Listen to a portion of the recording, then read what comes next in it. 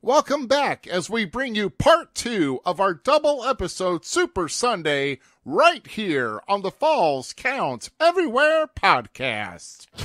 Tonight's episode is brought to you by the following: American Championship Wrestling. Don't miss the first show of 2023 as American Championship Wrestling returns to St. Clair, Missouri this Saturday, February 25th at the Holy Trinity Lutheran Church. Doors open at 5, bell time at 6 p.m. All tickets are just $6. Get your tickets at the door or visit acwtheshow.ticketleap.com to get them in advance. American Championship Wrestling, where the fans come first. Before each and every show, we like to remind our audience that freedom is never free, and all of us should be grateful to those who lay it all on the line.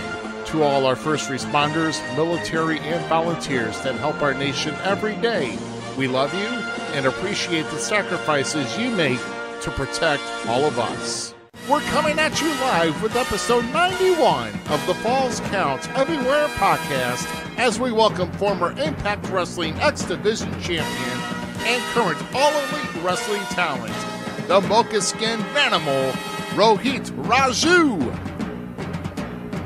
This podcast is scheduled for one episode where falls count everywhere.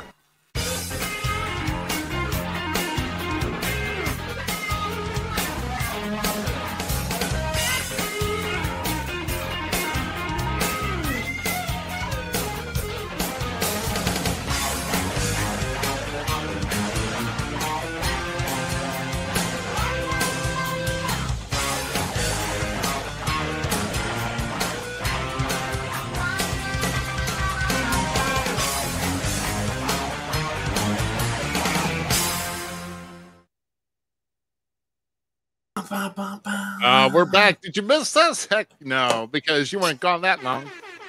At least we weren't anyway, guys. Welcome back. It's part 2 of this big double episode Super Sunday here with the Falls Count Everywhere podcast, where this episode is episode number 91.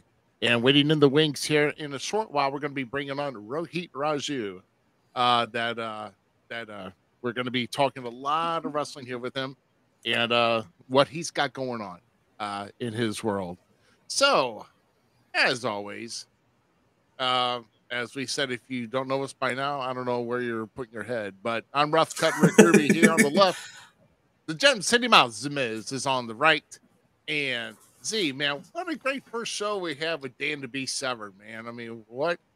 I mean, sure, the guy can tell stories, man. I was hoping we could have more, and if we had a longer time frame, we would have done it. But hopefully he'll want to come back on here and maybe down the road. Dude, that's one of my, legitimately, I remember going to the VHS store, getting the VHSs, riding my bike back home, watching him choke dudes out. So getting to meet one of the legends that I used to watch in the UFC, that's awesome. Awesome.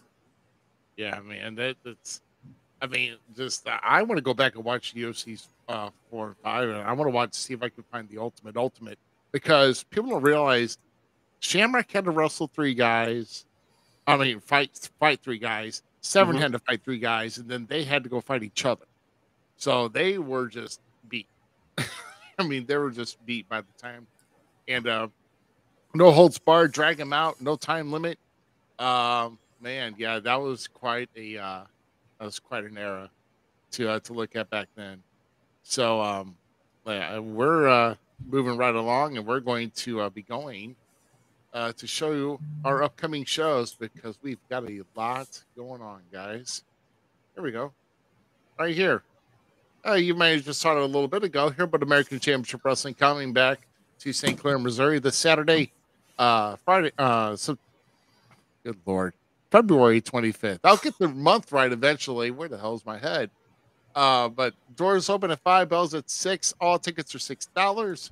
And of course, Dan to Be Severed will be in attendance, guys. So make sure you go to acwtheshow.ticketleap.com to get your tickets in advance, or you can get them at the door, but it's going to be a packed house. I'm going to tell you right now, it is going to be a packed house.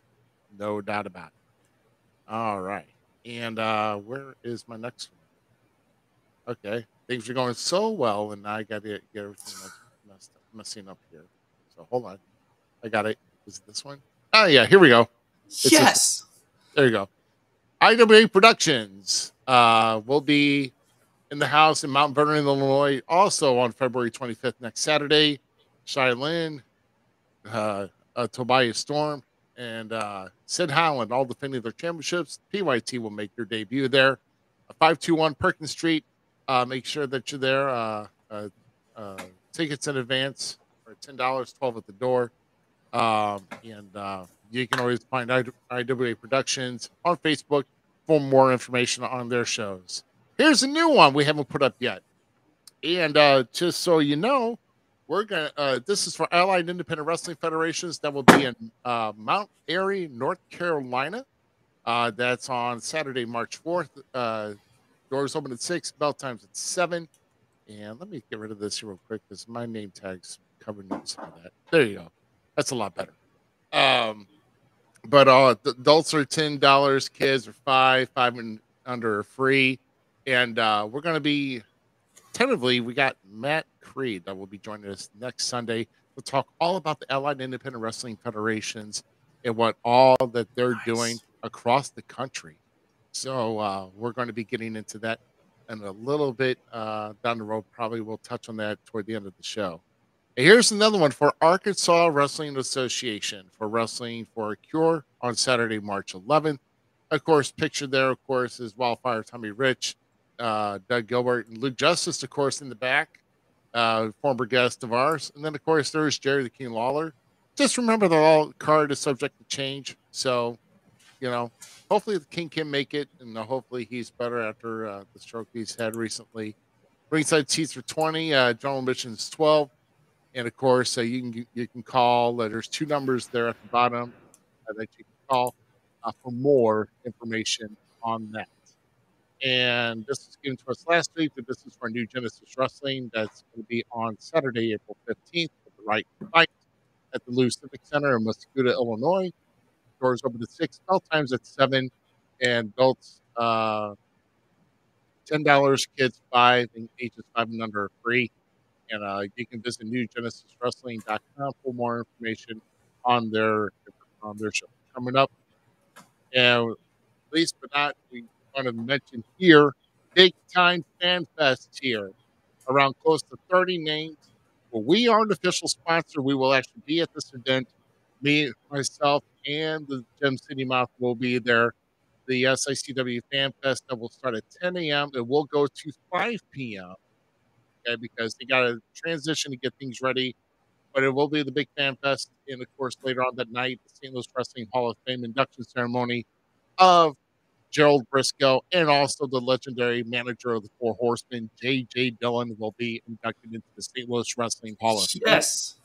So May 13th, that's a big day. That's a big, big day for a lot of folks. And it's definitely a big day for us. And we hope to have all of you there. Go to sicw.org. Once again, it's sicw.org for information on your tickets to get those purchased.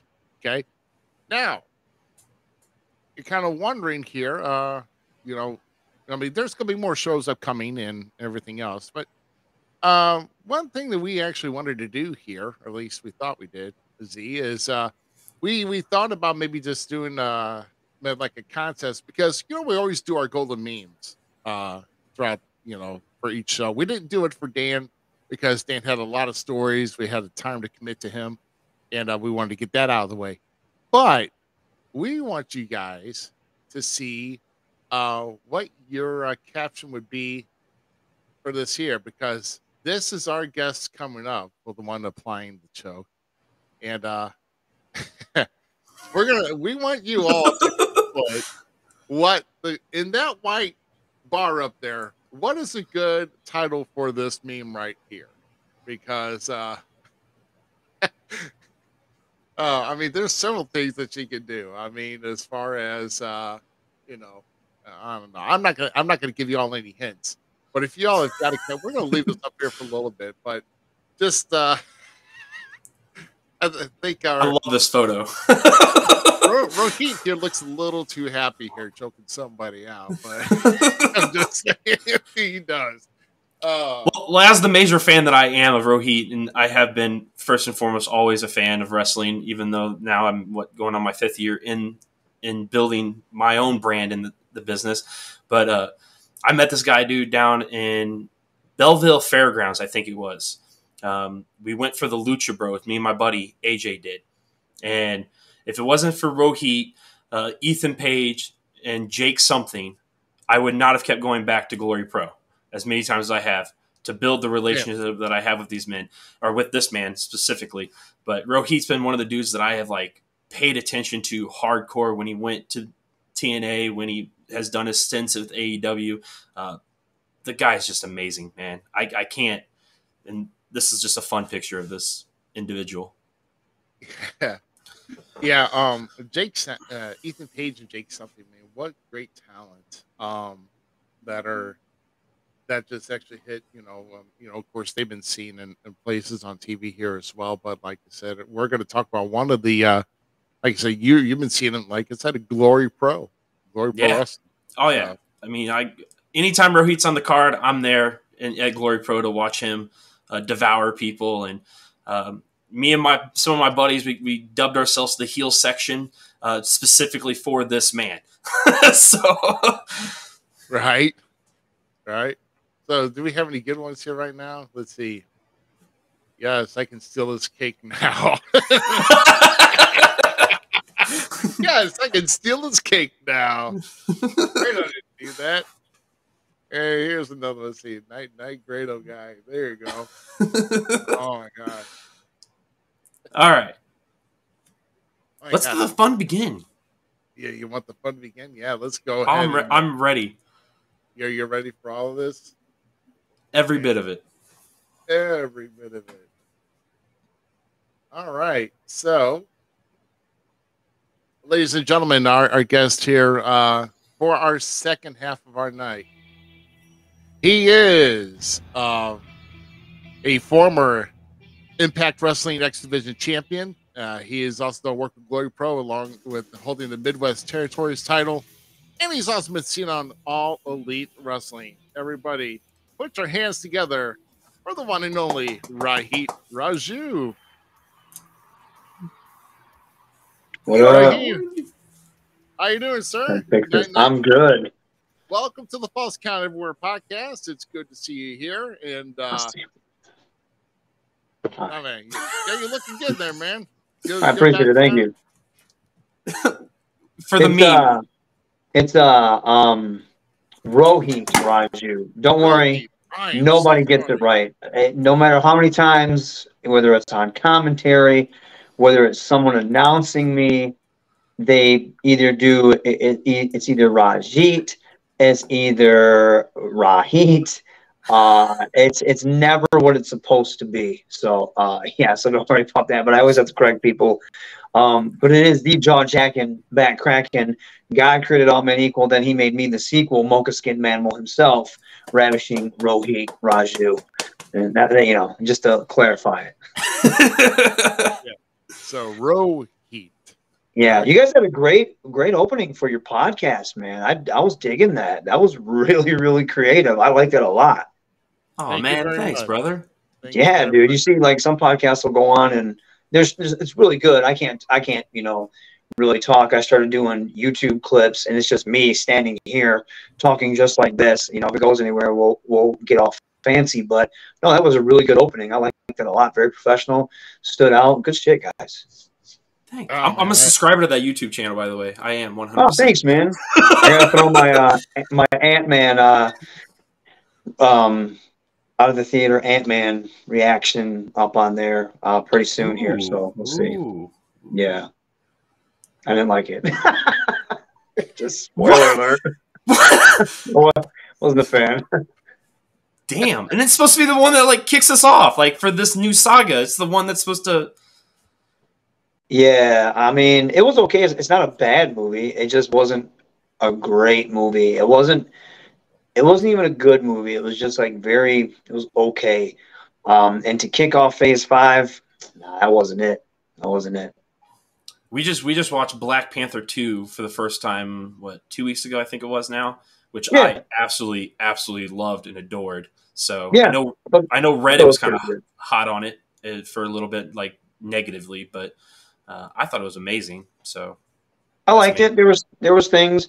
I think it was still missing that. Obviously, it was missing Chadwick Boseman as that. It was missing that main role star power. Like the whole supporting cast was excellent. Angela Bassett was amazing in that. I can't. Is it Tina Cuerta that played Namor? I loved him in Narcos. And just to me, it was fantastic. It was a great tribute, but it was missing that main star power. But you can't do anything about that. You know, you now you're building up those characters and Shuri and stuff. But yeah, that for me at least it was missing. But it was still a great movie, and it was a very, very fitting tribute to Chadwick Boseman, which was really cool.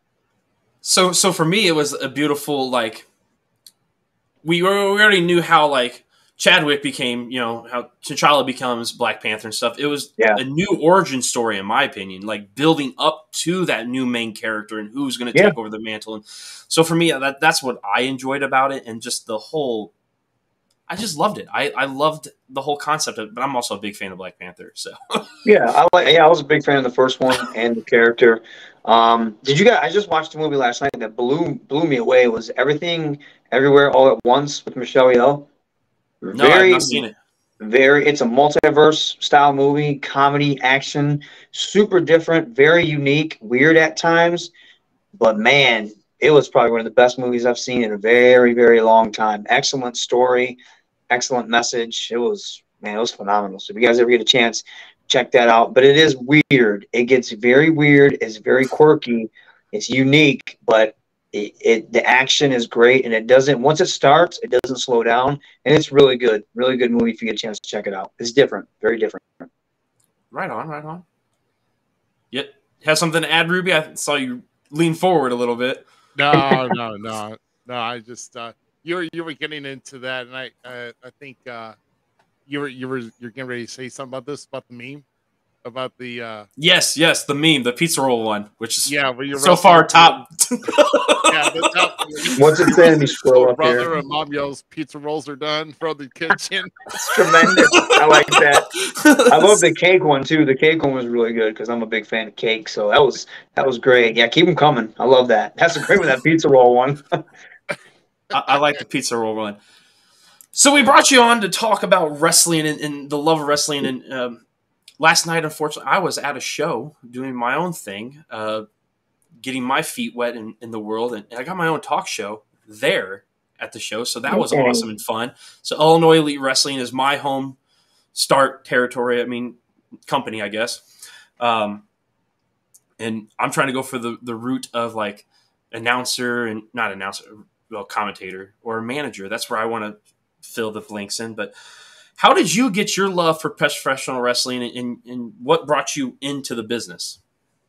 When I was young, my dad was channel changing, and I saw a video package of at least this was my earliest memory. It could have been something different, but what I remember, it was the Road Warriors versus the Koloffs in a Russian chain match. And I was like, man, what is this? You know, the Road Warriors were larger than life, just huge. And it was 4 dudes in the ring beating the crap out of each other and with these huge chains. And so my dad's like, this is pro wrestling. And then I started to get into like the Hulkamania era with Hogan and Savage, and back when it was WWF, and had these larger than life characters. But I would also watch NWA, which, you know, turned into WCW, and it had like your next door neighbor characters. Whereas with the Horsemen, Dusty Rhodes, guys like Sting, Lex Luger, stuff like that. And I was hooked. I don't know. I can't tell you what it was about it. Maybe it was just like they were real life superheroes, larger than life. And, you know, obviously I'm an 80s baby. So back then, the action star were the huge jacked individuals. And just that stuff. I was a kid, so I was enamored with it. And I never fell out of love with it. I used to skip school in high school to go get tickets anytime wrestling, especially when those WCW would come into town. And we would always try to, you know, catch the show and get first row tickets or something at least similar to that. We would sneak up in the mezzanine at school, and there was a crash pad, and we would just do moves on each other all the time. Excuse me. After the shows, we would go behind the building, and I would do like Dusty Rhodes impressions or the Macho Man, yeah, brother. And I would sit there and cut these promos and these voices in front of fans and the wrestlers walking out, just trying to get a glimpse of like your favorite wrestler. And I never fell out of it. I never fell out of love with pro wrestling, and I still love it. And then we used to do like backyard stuff. We had a ring, and I knew a guy that did it professionally. And our referee at the time went and got trained. He found a place to go get trained. And the guy I knew, I said, hey, is this guy legit? His name was, the guy I ended up training with first was Xavier Justice. He was out of Davison at the time. Now he's at a Flint. And I knew a guy by the name of Alcatraz. And Alcatraz and Monty Brown were really good friends. And Monty was from the same city.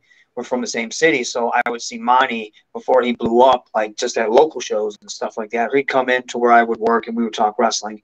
And I asked them, said, hey, is this guy Xavier Justice legit? They said, yeah, go get trained with him, learn your basics, and then try to branch out. So that's what I did. I went and trained with him for 6 months. And I was still go training, but then I would go down to the House of Truth and pick Truth Martini's brain. Then I started going to like Ring of Honor seminars and camps, and anytime a wrestler would put on a seminar and I was close by, or even, at least a few hours away, I would go to those.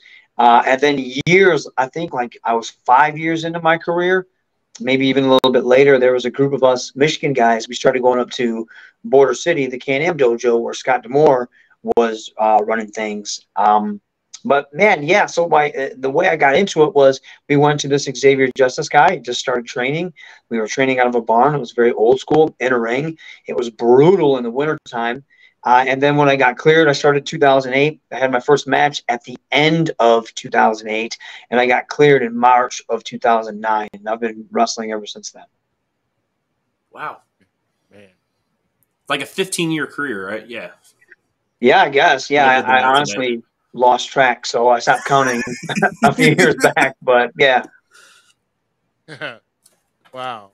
So, One, I mean, like I said, I'm going to go ahead and just kind of with the question I've got, and I don't throw this out at many people, but because it's like sometimes you pretty much know everything that there is about somebody, but what is one little known fact that no one else in the wrestling business or even the wrestling fans would even know about you?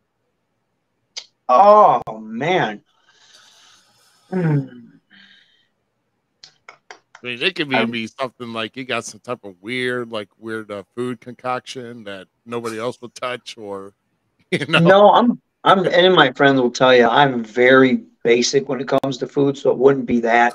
Man, I honestly don't know. I eat a lot of food, but I don't eat a lot of variety, if that makes sense. Man.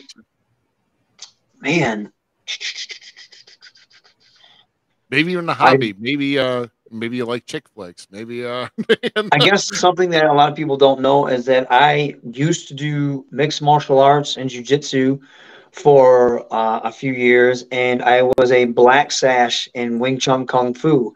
I did Wing Chun Kung Fu for I think it was 10 years. And I used to go to tournaments down in I used to go to the Arnold Classic. And I would do sparring tournaments down there, and form tournaments and weapon tournaments and stuff like that years ago. And that's when I would meet the bodybuilders and the fitness models, because I've always been a fan of that stuff. So yeah, I don't think a lot of people knew that I actually had a legit combat background. So yeah, I don't think a lot of people knew that. The wooden dummy, man, I would love to get in front of a wooden dummy again.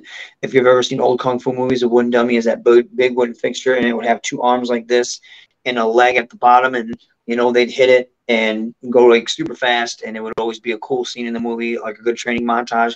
So yeah, I don't think a lot of people know that about me. Other things I would have said is I'm a big nerd, but I think now, with me tweeting about movies or Star Wars or something like that, that's kind of well known, or gaming. But yeah, I would think I've had a legit combat background in the past. And when I first started wrestling, I was a big fan of like low key. So that's what I would wrestle like. I would do a lot of arm bars. I would do a lot of shoot kicks or not shoot kicks, not really kick people, but like I would do a lot of martial arts transitions. Now I'm more of I try to be more of a character than trying to do that stuff. But yeah, I'm legit. I used to box, kickbox, grapple, and like Wing Chun Kung Fu for years. So I don't think a lot of people know that about me. Yeah. Well, because I'm looking behind you, and it's almost like, is that a sword rack or? Yeah, I have a bunch of swords. This is just one of my favorite ones. My favorite sword that I have though is a Conan the Barbarian replica sword, and I have that in my closet. And I love that. It's like one of my favorite ones. That's like one of probably top 5 movie of all time for me. Just that was like my first time seeing Arnold Schwarzenegger, and the first time I saw him, I said, I want to look like that. So, and then when I saw him, and then Bruce Lee, and like professional wrestlers, I've always been infatuated with lifting weights and fitness, and just trying to sculpt my body. So, so Conan holds a special place in my heart. Nice. And going back to with your hobby, I mean, being an actual combat competitor and everything. I mean, everybody should know in this business, if you're going to get inside the ring, have at least some type of combat or at least athletic experience. Because I've seen guys that have come down the pike and try to make it like as they're like their first sport. I'm like, are you nuts? I mean, do you know exactly what we do? I mean, you've got to have some type of athletic. That is, if you're going to get inside the ring and continue to bump and continue to strike and everything, because it could take a toll on you, and you need to make sure that. And I don't care, not just in the gym either. You got to be, football. I mean, do something football, hockey, something where you have to make contact. Yeah, it could be physically demanding. So yeah, shoot, yeah, it's awesome to know about. About your striking and everything else, because man, I could totally see that in you now that you said something. Yeah, I miss it. I miss grappling, and I agree with you. I think I don't want to say it's a problem, but it's a thing where a lot of guys, pro wrestling is, I guess, easier, like accessible to people. And so people that are just fans, sometimes they'll get through the training. Sometimes the training isn't that great. And to me, pro wrestling, you should always be larger than life. You shouldn't look like the guy down the street or the guy behind the counter or something of that nature. And if you do, it should be like Dusty Rhodes is a perfect example. You should have something that makes you stand out. There's a lot of guys that get in the business nowadays, and I feel like they don't take it serious. They don't look like athletes. They don't move like athletes. They're just in professional wrestling because they're fans. But when they're in the ring, they're not larger than life, or I should say, I don't want to say safe because I don't want to insult anybody, but it's like there's a lot of work to be done. And I think sometimes people are like, oh, they're fine. And so like subpar work is being accepted, so you're going to continue to get subpar work or less. And sometimes that subpar work gets, on a bigger stage, and then it's like, man, what happened to expecting more from bigger things, I guess. You know what I mean? Does that make sense? I'm not trying to say people shouldn't be in the business, but I think if you should be in it, yes, a background. There are some people that like they've never had this is their first sport. And they're just naturally athletically gifted, and they catch on. But that's very, very rare. There are a few people that can look like they're not in shape, but move in the ring and have a better gas tank than myself. So there are those exceptions, but those are very rare. So I think sometimes wrestling does get a bad rap, where you see a lot of guys that don't look like they should be in a ring at all. And then you see a bunch of fans, like the referee, that looks like they should be the one in the ring. So I think I just wish people took it a little bit more seriously, and it wasn't just a weekend thing. But, I can't fault the people that are just getting in it just for a weekend thing, because it's like going to a rock and roll camp and you get a chance to, or being in a bar band or something like that, where you're doing something that you love. And, I don't want to take it away from anybody, but me, I love professional wrestling so much. I feel like everyone should take it serious, and everyone should look like a professional wrestler and move like a professional wrestler and so forth. But that's just my opinion. Yeah, and I'll just say one of the things that I would hit it over to Z for the next question. If your only experience in athletics is this, do not try what we do inside the ring. Yeah. I'm sorry. Right here. Okay. Yeah, so if you see this right here, if that's all you do, work a little harder. That's all I'm saying. So I digress. I feel like a lot of times too nowadays, tough love or constructive criticism gets taken a bad way. And so when you say something like something you just said right there, it could get turned into, this guy's being a hater, or how dare he tell someone. It's like, no, it's like, you want the best for things. We go back to Marvel movies, how we were just talking about it. And I have a friend that he's like, well, I liked this Ant-Man movie. I thought it was fine. And he's like, I go in there, I just want to be entertained.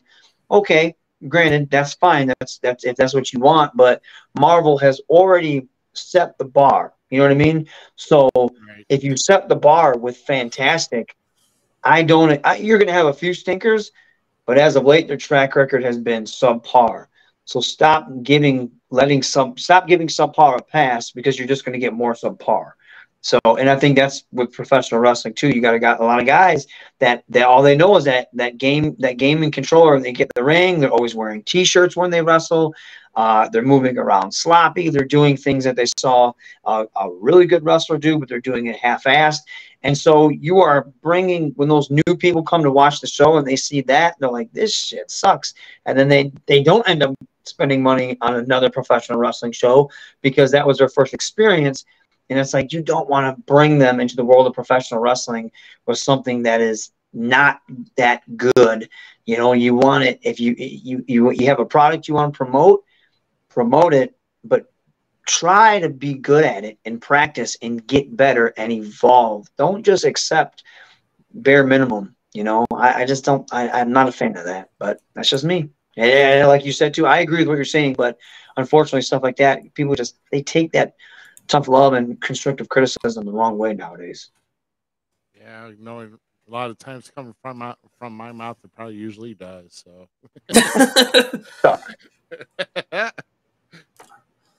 So I know for myself, I'm sitting at the ripe age of 36, right? And been in the business now 4 years. And my whole stint at first was just the fact that I talked about wrestling on Facebook.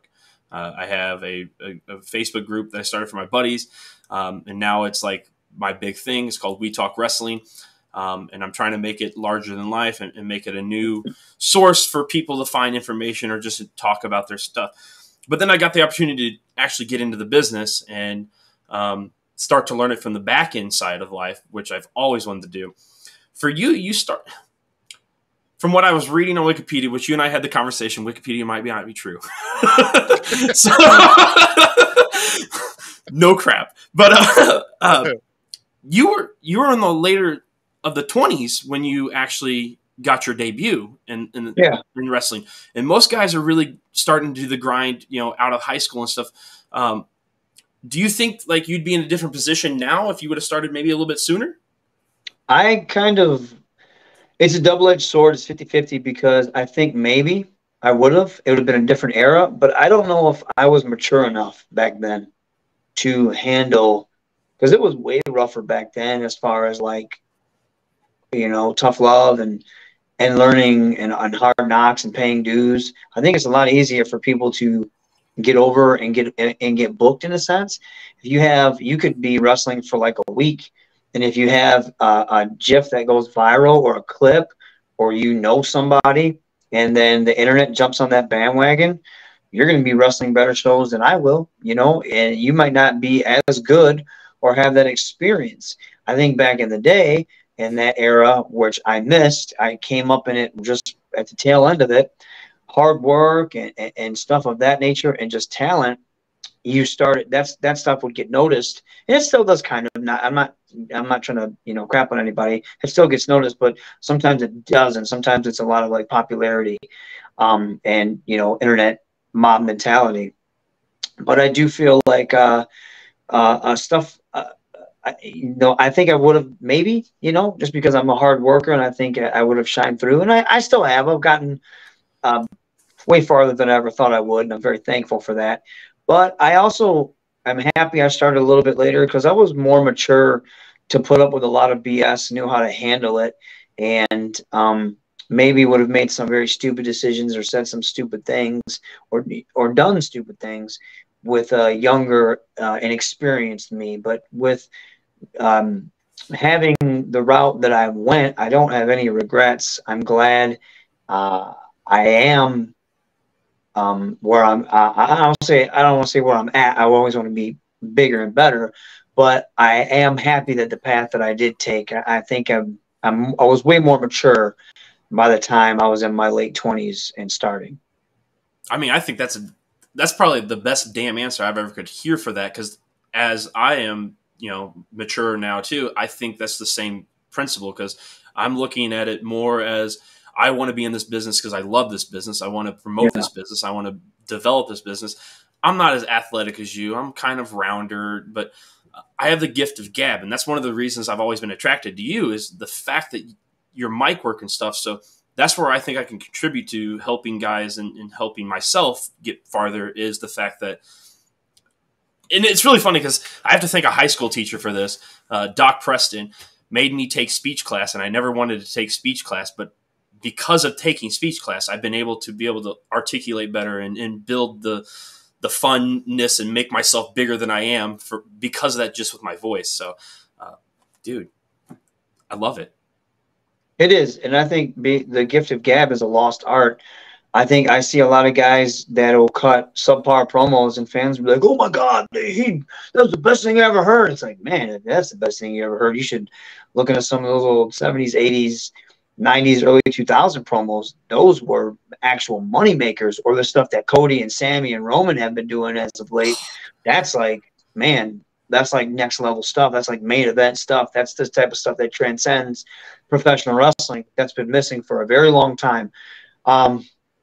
But yeah, I another thing too, I see a lot of younger guys, especially in professional wrestling. Professional wrestling is one of these things that a lot of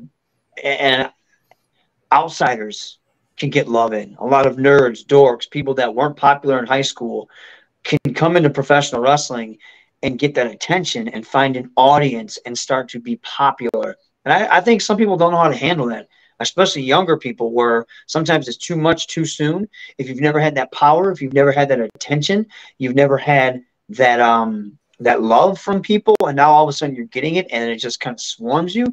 Some people instantly start to use that power and use that attention and use that influence in a very crappy way and think highly of themselves. I've seen people that I used to know that were just trying to make it on the indies, and they caught a break, and now they're much higher than me.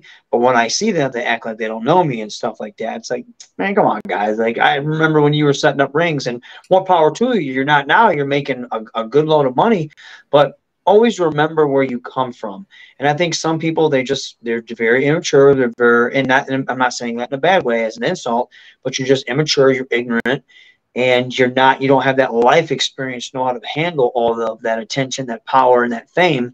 And sometimes it just, they're in their own bubble and they haven't been humbled. And hopefully they will get it before they are humbled in a very horrible way, or they do something stupid to where it ruins their career or something of that nature. So, yeah, but going back to what you're saying, man, the promo was a lost art in my opinion. Paul Heyman, another guy that's great. MJF, when he's cooking, Ricky Starks, guys like that. Jericho still brings it. So you don't see a lot of that. So that's why I'm a big fan of talking and just being able to cut a promo. Sooner or later, hopefully somebody will get it and they'll see, like, this guy is money. But until then, I'm a hidden gem. That you are, my friend. That you are. I will stand by that 100%. I appreciate it. Yeah. And what I'll add to that is because I've seen some of the promos you've cut on AEW, and you know, I mean, to me, it's good stuff. It's simple. It gets to the point. It's basic. Everybody should get it.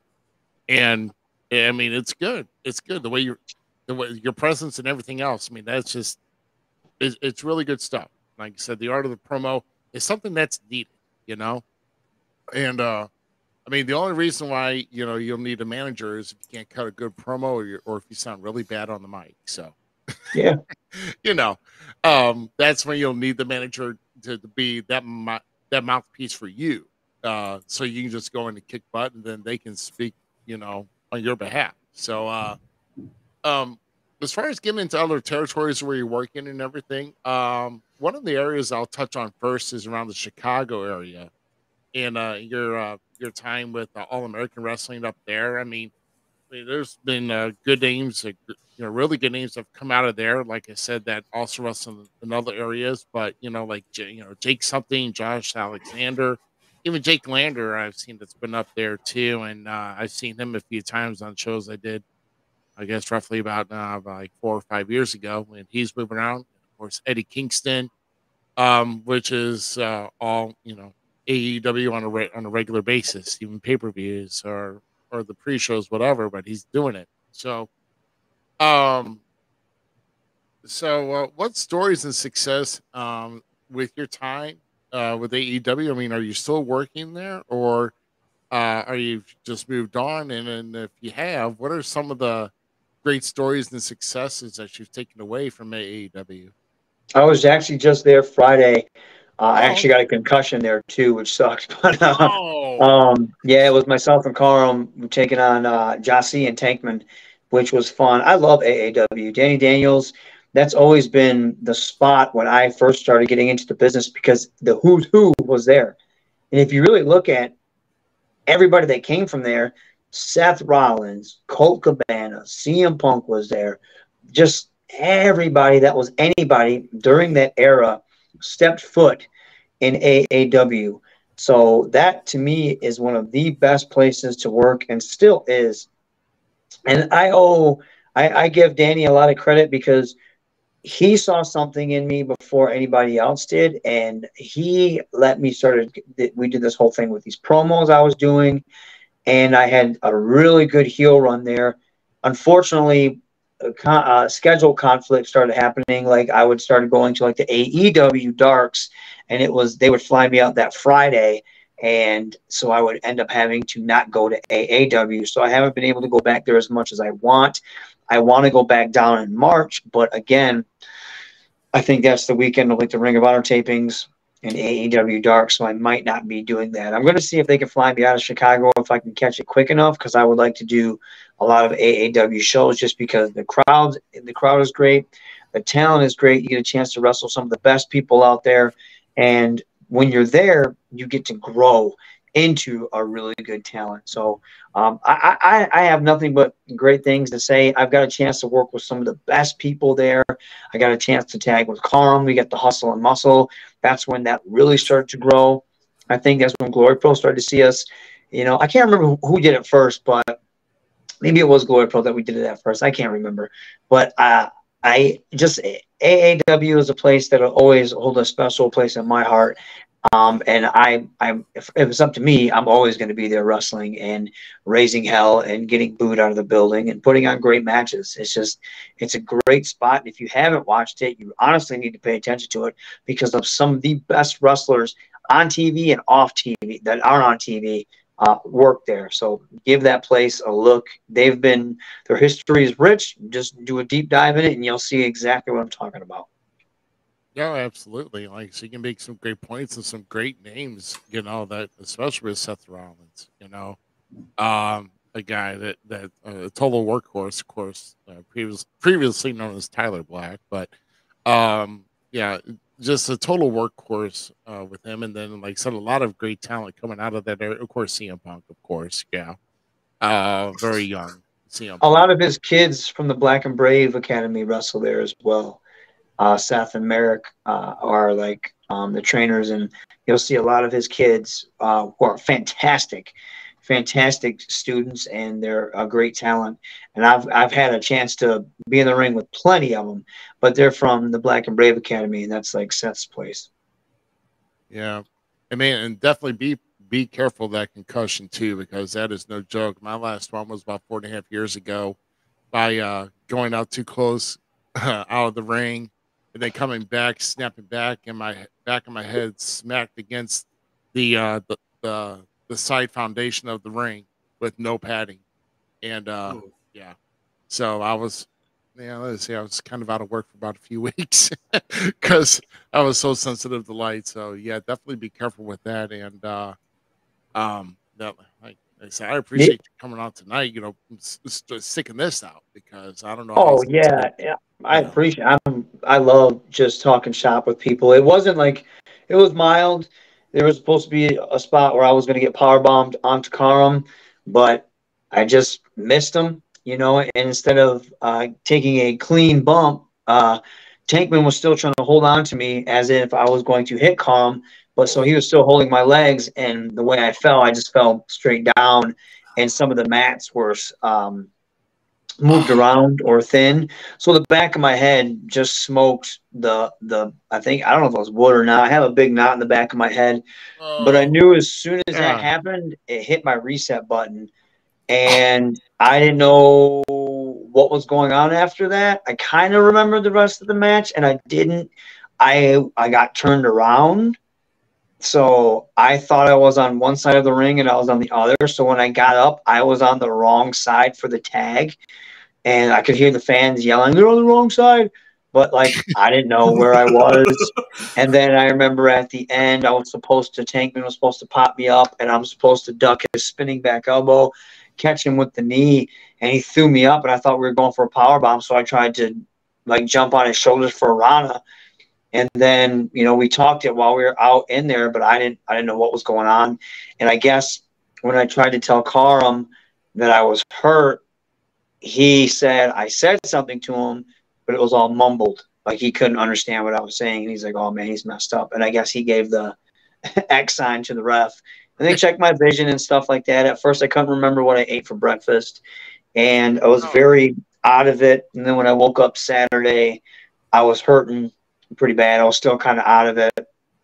And today I went to the gym, and I was kind of out of it at the gym while I was lifting. But I feel fine now. I feel better now. I'll hit up the gym tomorrow, see how I feel, and then I have wrestling this weekend. So we'll see. I should be fine. It was a mild one. I've had it before. I hope, you want to avoid that stuff at all costs, but it just happens. It was an accident, and no blame on anybody. It just, we got to finish the match. They took care of me. Apparently, I guess I fell again and hit my head during the match, which I don't remember that, but my friends were like, yeah, and something happened where you got pulled down and you just I kind of ate shit and smoked my head again.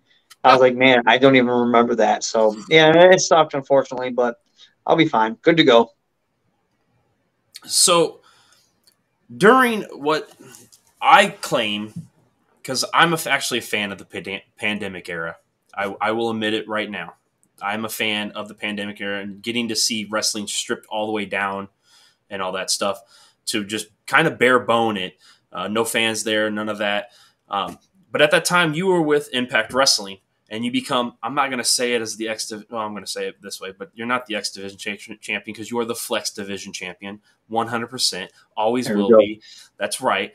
And during that time, you were fighting some amazing guys in that division and stuff.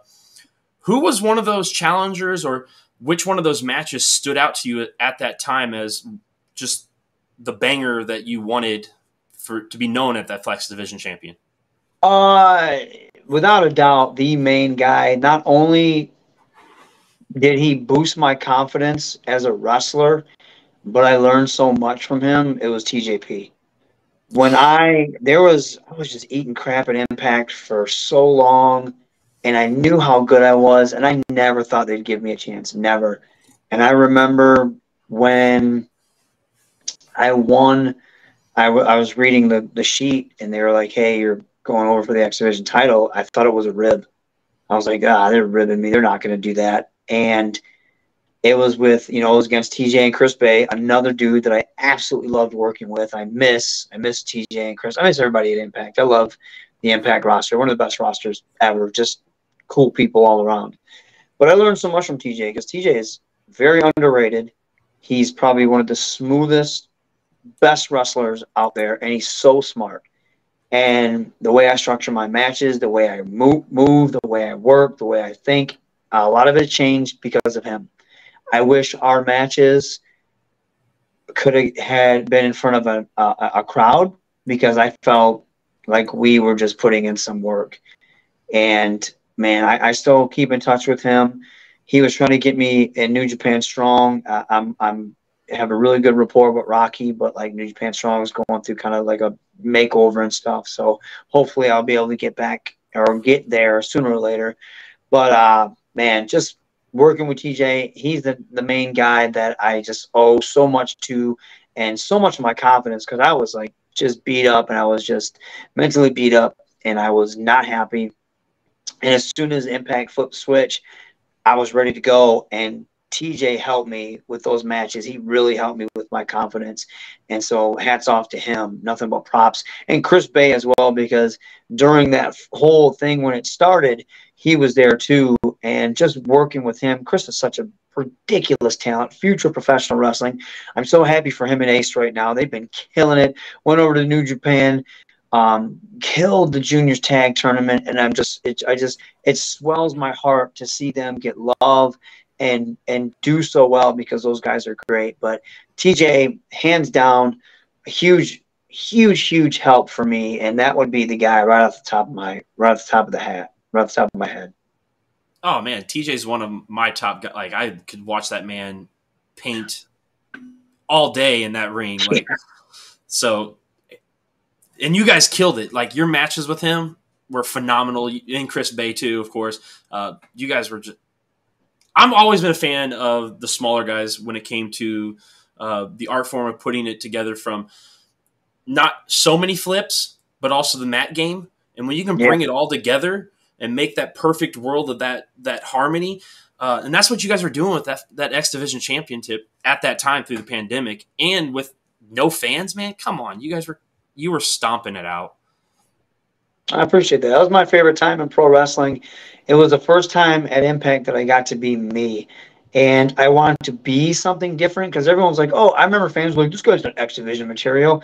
I didn't want to be the same guy that held the belt last or before or a year where people think, oh, well, the matches always – I mean, the matches were fine. We're going to go out there and put on banger matches, but I want to be that personality. I want to be that guy that people did not like but was entertaining and that you wanted to see lose, but he always found a way to win. And that's what – when Impact and that's what we did. And they said, hey, this is what we wanted. And I said, cool, I'm going to do this. Is it cool if I implement this? They said, yep. And they started to trust me because they could see that I was – comfortable, and I was doing what I needed to do, and I was giving results, and it made me feel so good, and it was so much fun. And then just like the X Division match when it was who was it? It was myself, Chris, Petey, Josh, Ace, and I think Trey. And if I'm forgetting someone, I apologize. But man, I had so much fun. And I remember that was the first time we had a crowd back in Nashville. And, man, I had a blast. And I remember just thinking when they first told me I was going to be part of that, I knew those guys were going to be doing outstanding stuff. So I was like, well, what would Rohit do? Rohit ain't trying to do all that. Rohit's trying to win sneaky. So I thought about the rope. I had them order me one of those clothes hooks that you get, like, the shirts off, like the high rack. So I would try and fish the belt off that way. And I remember Jordan Grace had powerlifting chalks. I was like, hey, can I use your powerlifting chalk to climb this rope? So I did, would do that. And I remember when I got back there, everyone was like, dude, you were the star of that match. And I was like, that made me feel really good because that's what I wanted to be. I wanted to stand out. And that was my whole X Division run.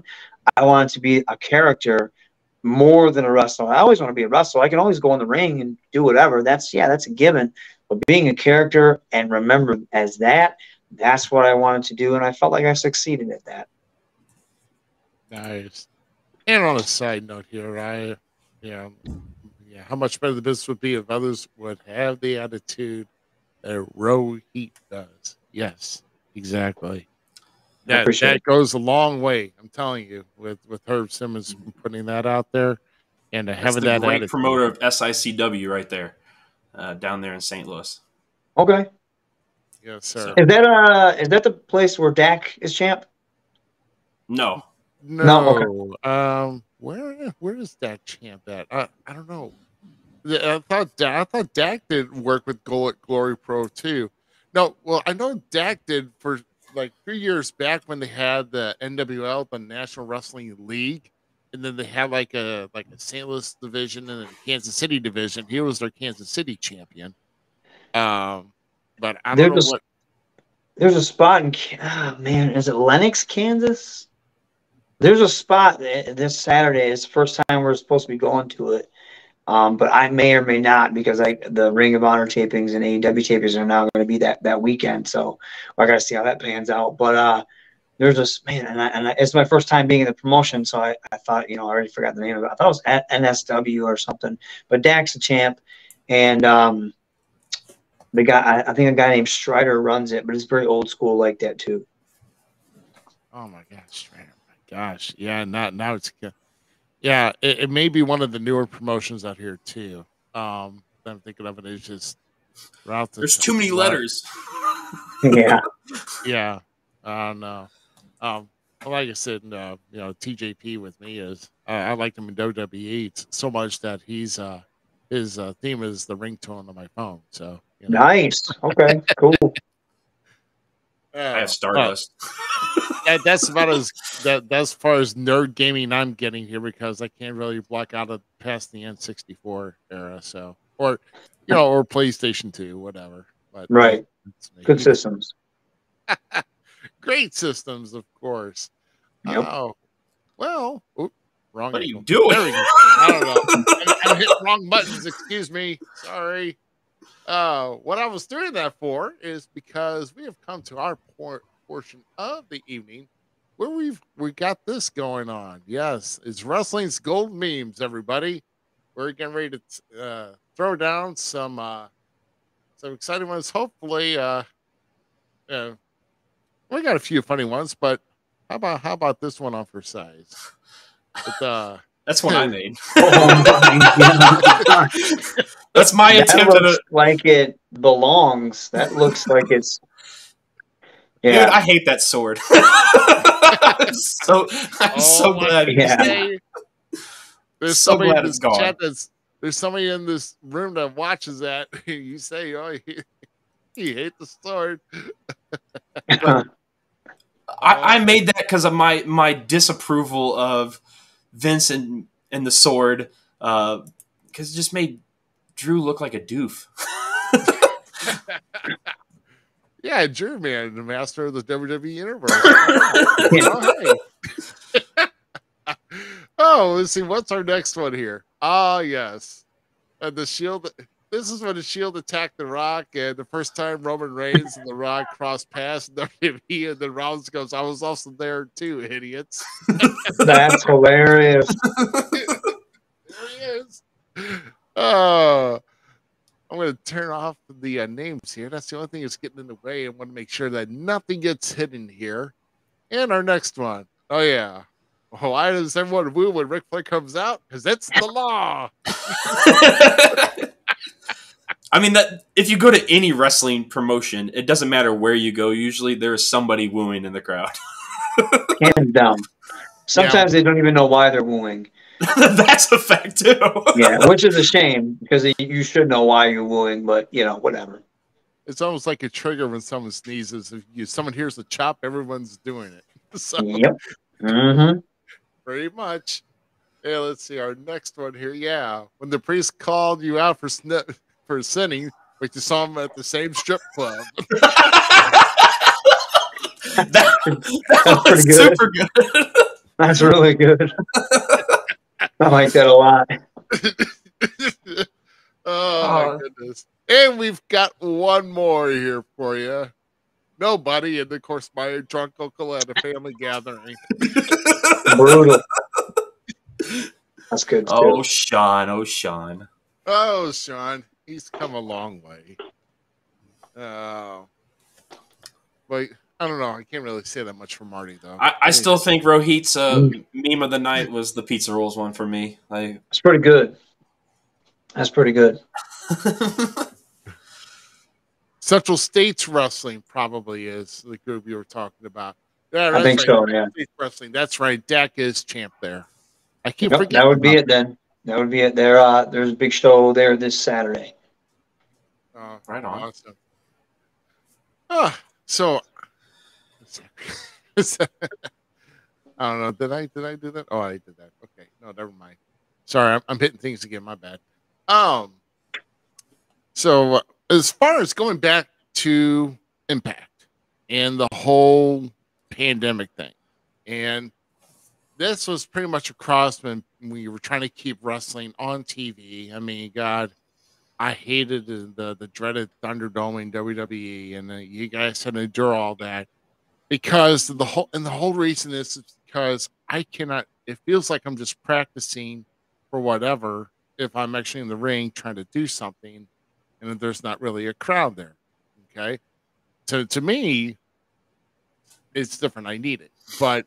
Did you feel that you had to work harder to get hyped up for like an empty arena than you did when there was a large house crowd? And if so, what exactly did you do to help get you into the mode of getting hyped and just trying to get out there to put on a best match, whether it be 5 or 5,000, as some of us would say? The first time I remember we went out there and had the first match. And I was like, oh, this is brutal. But as soon as I got hit with a hard chop, I was like, oh, go time. It kind of woke me up. And then it was like riding a bike. And then I think the longer it went, the more I concentrated on being a TV star, if that makes sense. The wrestling was there, but you didn't have the crowd to really feel what was working and what wasn't. So the personality got turned up times 10 for me. Finding cameras to hit, saying something to the camera, the facial, the Shakespeare part of it really came into play, and that's where I felt like I shined. And then anytime there was a backstage segment, make sure you nail that. Anytime there's a promo, if they say, hey, you want to do promos? Yes, I want to do a promo. Because then you're starting to become, again, like I was saying, you're becoming that character. And that's what we remember most. There's so many great professional wrestlers out there nowadays, and there's so many great professional wrestling matches. A lot of times they come and go because you don't remember them because there's another one the next week. You remember the moments. You remember the words and the phrases and the characters. We still talk about Ric Flair. Why is people wooing? It's not because he was, we don't talk about his matches like that. We still talk about his matches, but we talk about that's a character trait for Ric Flair, the woo. We still talk about the what's for Steve Austin because Stone Cold said so. The if you smells, stuff like that. John Cena. The joke is still, you can't see him. There's a picture of somebody. You know what I mean? That joke is like dead. It's so dead, but it's still there because that transcends professional wrestling. You still talk about the Macho Man. Yeah, you talk about, you know what I mean? You talk about the Ooh Yeahs, the Slim Jims. Those are characters. Those are moments. And so when there was no crowd there, and man, I'm not going to lie, having a crowd, I would rather have a crowd than not because it's like the sixth man in when they talk about in any sport, that energy, you can be having the worst day, but as soon as you walk to that curtain, and that energy is there, whether they're booing or they're cheering, you kick it into another gear. There's nothing like that. So, but I would concentrate on the moments. I would concentrate on being a character and finding cameras and how to express myself to the crowd that was watching out there since there wasn't one watching in here. You know what I mean? Does that make sense?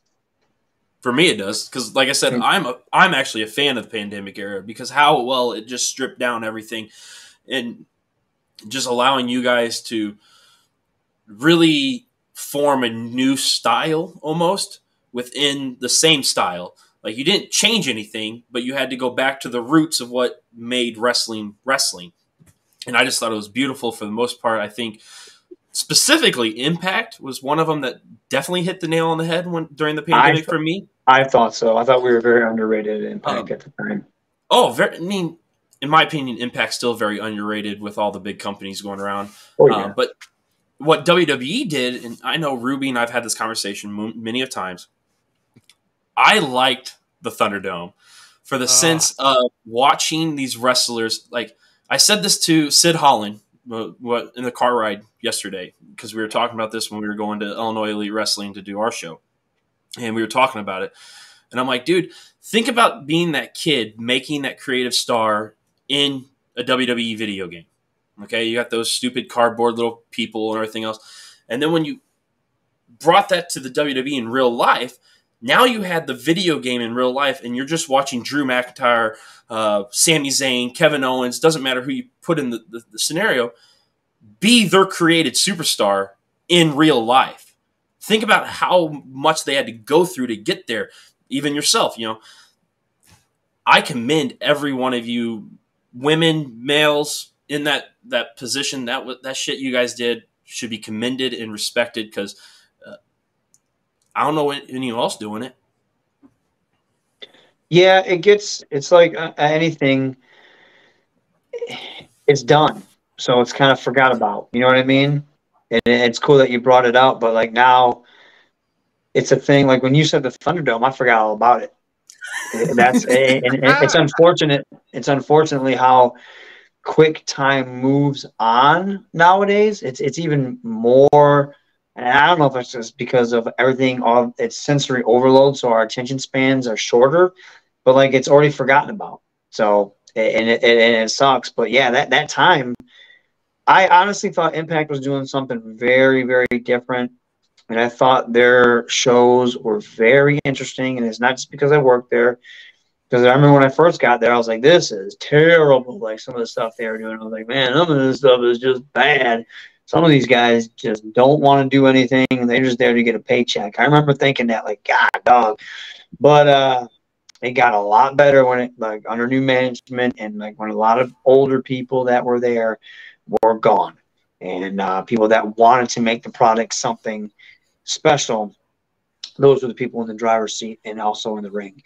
But yeah, I thought Impact did a great job, and it was such a weird time, the pandemic period. It was different. And the fact that we got to live through that, that's a tale in itself, and that's always going to be a story years from now. So yeah, pretty cool, different, weird, odd, but still pretty cool. And big up to anybody that wrestled at any promotion during that time. I mean, I can't disagree at all. But going back to now where we reside in the Midwest, and I'm only about 2 hours away. Ruby's in St. Louis. Around the St. Louis area, you wrestle in one of the premier wrestling companies down there, Glory Pro. Who did you defeat to become the Midwest Territory Championship, and who gave you the challenge to maintain that? Like, what was your biggest match out of the Midwest Territory Championship? Oh man, it was Myron Reed, because I think there was a tournament, and it was Myron and myself, and I believe it was in a cage, and then Karam ended up. I really liked the finish to it. It was old school style. Well, I guess old school, but to me it wasn't old school. It was recent, but it was like 2000. I think I saw it like in a.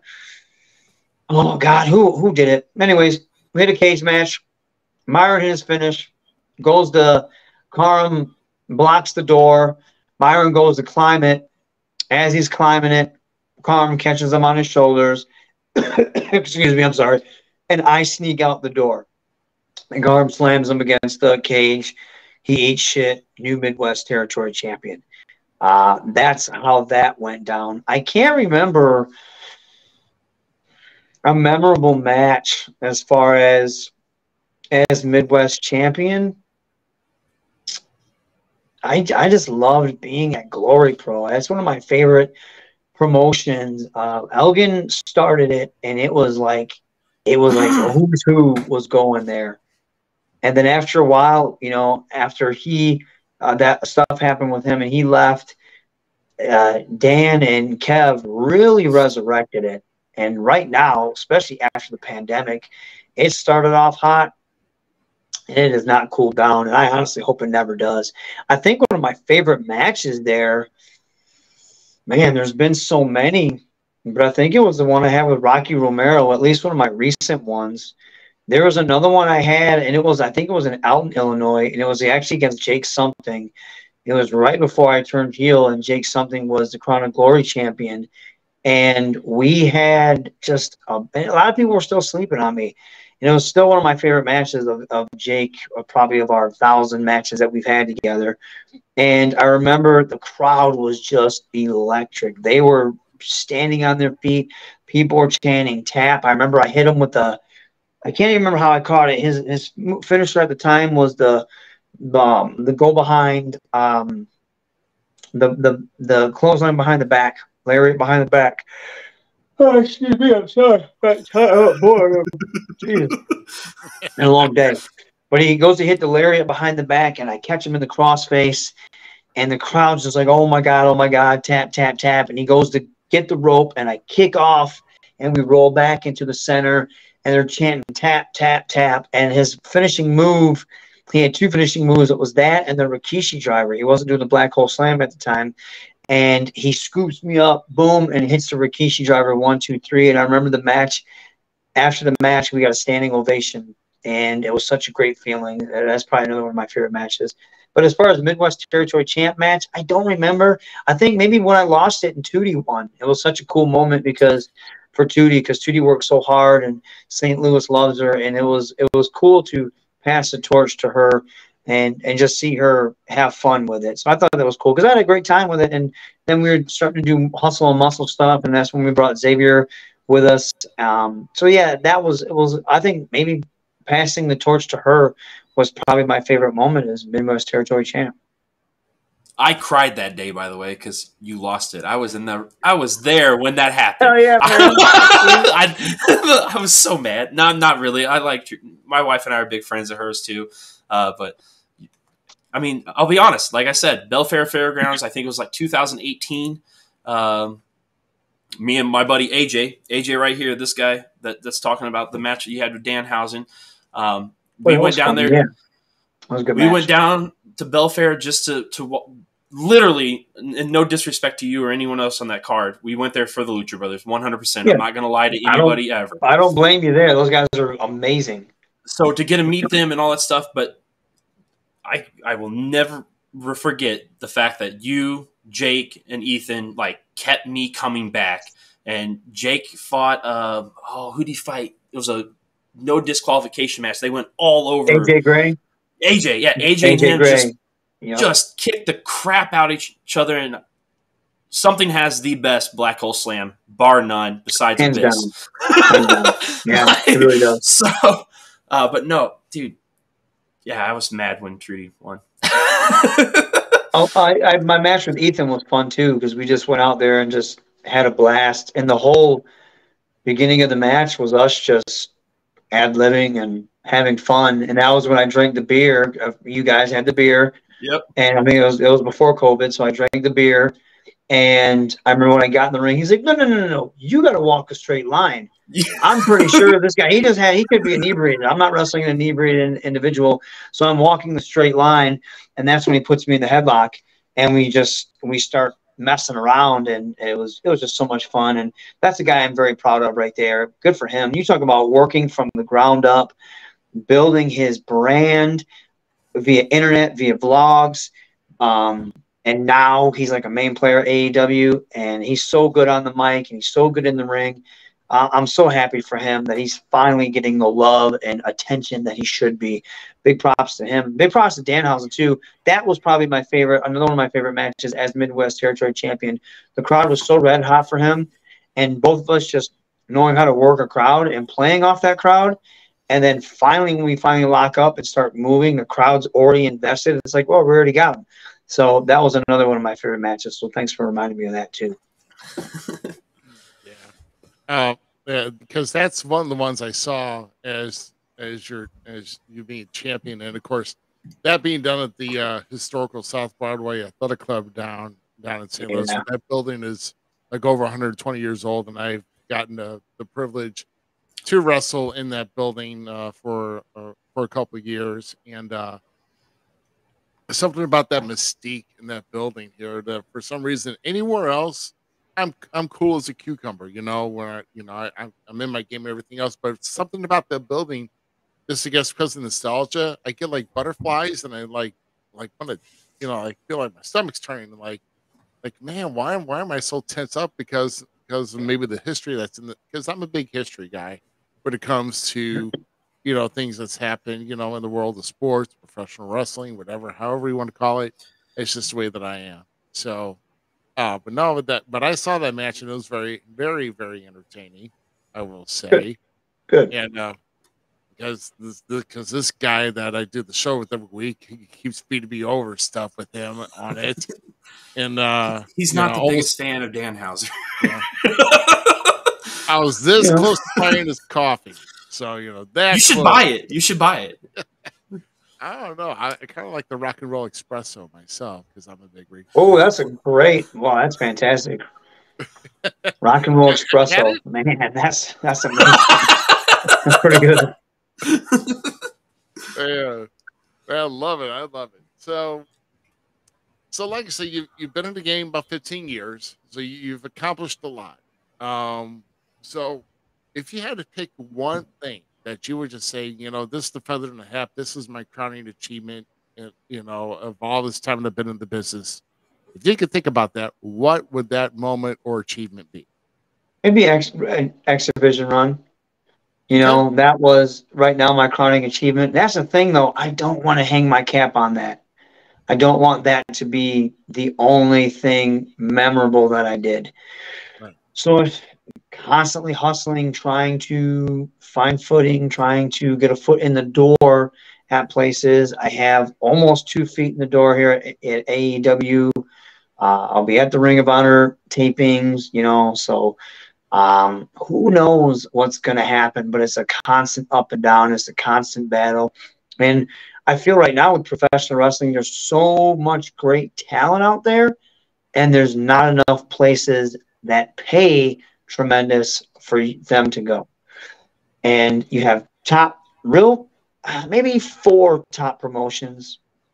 You have Impact, you have New Japan. I would say New Japan strong as far as like American wrestling goes. You have AEW. We'll see what happens with Ring of Honor. MLW is still a thing too. NWA is still a thing. But as far as like notoriety goes, those first ones are probably like the main ones. But there's not a lot of places for a lot of people to go, and that's the bummer. Like even trying to get it into a place like NWA is super hard, and or MLW or even high end indie promotions, it's hard. And so I feel like there's so many good guys out there, and that aren't getting a lot of love because they don't have internet buzz, maybe, or people just don't want to take a chance on them. One of the perfect example is one of my boys, Xavier Justice. He's 6'8". He can walk it. He can talk it. Looks like a star. As soon as you see him, you're like, whoa, okay, what's up with this guy? Nobody will book him. And it's like, why would you not book him? I don't get it. We try to get him places, and it's like we can't get him places. Hell, Jake and I were just talking the other day. I've reached out to plenty of places. They won't even hit me back. It's like, what do you do? It's like, okay, I was on TV. I had a good X Division run. I'm doing stuff for AEW here and there. Not even a peep, So it's hard right now unless you have a good string of momentum. You have a really good internet following that's going to chirp up about you, and you got that bandwagon momentum going. It's hard to really get places. So it's wrestling's in a weird spot. It's in a good spot, and it's in a weird spot when it comes like for talent. So, Yeah, I mean, I mean, I guess they want to make sure that as far as getting ratings these days, has definitely changed the game with the era of streaming that we're in right now. Obviously, because we're part of it. Word of mouth, trying to get out there because we're not on a network. We got to create our own channel. We got to get the word out there. I mean, we're working harder out there. And when you go back to Xavier Justice 6'8", a guy who's 6'8", who's got a lot of in-ring potential and just walks and talks to roll. But then you got someone in WWE who's 7'3", who's very limited. So, and I'm not saying a name, but I think we all know who we're talking about. Omos. Yeah, you said it, not me. So, Xavier should. It's weird. It's like, but then you get in the same aspect, you have a guy that's okay. I'll myself, you know, a smaller individual in the ring, larger than life. But then you have a guy that's like maybe 6'2", a walking piece of cardboard. But that walking piece of cardboard is making way more money than me, you know. But then you do have guys that are about 5'8", maybe even a little bit shorter, that are great technical wrestlers, maybe not a lot of charisma, but they're making some good money. Then you got a guy like, and good for them, I'm not taking that away from them. Then you got a guy like Jake Something, who's 6'2", the complete package. He should be signed everywhere. And you know what I mean? It's like, so what is it? What's the missing factor? What's the, for everybody, you know? What is it? Why can't I get here? Or why can't Xavier get there? Then why can't Jake get there? Why can't Karam get there? We're all different, but we all have something to offer. But like, then trying to compare ourselves to those people that are there, it's not fair because that's their path. That's not ours. But there is something. Is it timing? Is it who you know? Is it internet love? What is it? What is it that can't get us to that next big level? What's preventing us to get there? So it's unfortunately, when we sit there and ask ourselves this, it drives us crazy. So we can't ask ourselves this. And there's a bunch of other wrestlers that are just as good, if not better, that aren't on TV either, or not blowing up on the internet either. And it's like, why? Why is it? And I don't know. And sometimes I feel like with internet stuff, I feel like it's, if so-and-so, if not enough people are saying that you're good, then nobody else is going to say that you're good, because it's like high school. It's like the cool kids. If you're not cool over with the cool kids, then the other cool kids that are the other kids that want to be with the cool kids, they're not going to jump on your bandwagon either. It's almost like people can't think for themselves nowadays. So I think that's part of the problem too. And sometimes people that aren't good are in the cool kids club, and they're the ones getting on every show, and good for them, you know, make your money. But when I see that, I'm like, damn, man, I can't judge my path on compared to his or hers, but it's like, I know I could do better than them in that situation. But then there's probably people seeing me that's getting some love on Dark, and or you know, they got love on Impact. They're like, why is that guy getting? Why is he there? I should be getting there. So what is it? What's the X factor? What is the missing piece or pieces? We're all trying to figure that out still. It's a mind fuck. I can tell you that. I mean, it's going to be, and you know, I don't have to preach anymore on it. You got me in your corner always. I appreciate it. We're big fans of you. My kids love you. My wife loves you. We think you're phenomenal, and I'm just blessed to be in this situation where I got you to be able to come here, like, because you didn't have to do this. So I appreciate you on that. I enjoy it. I enjoy talking. I like talking shop. So no issue whatsoever. Well, tell your other friends. They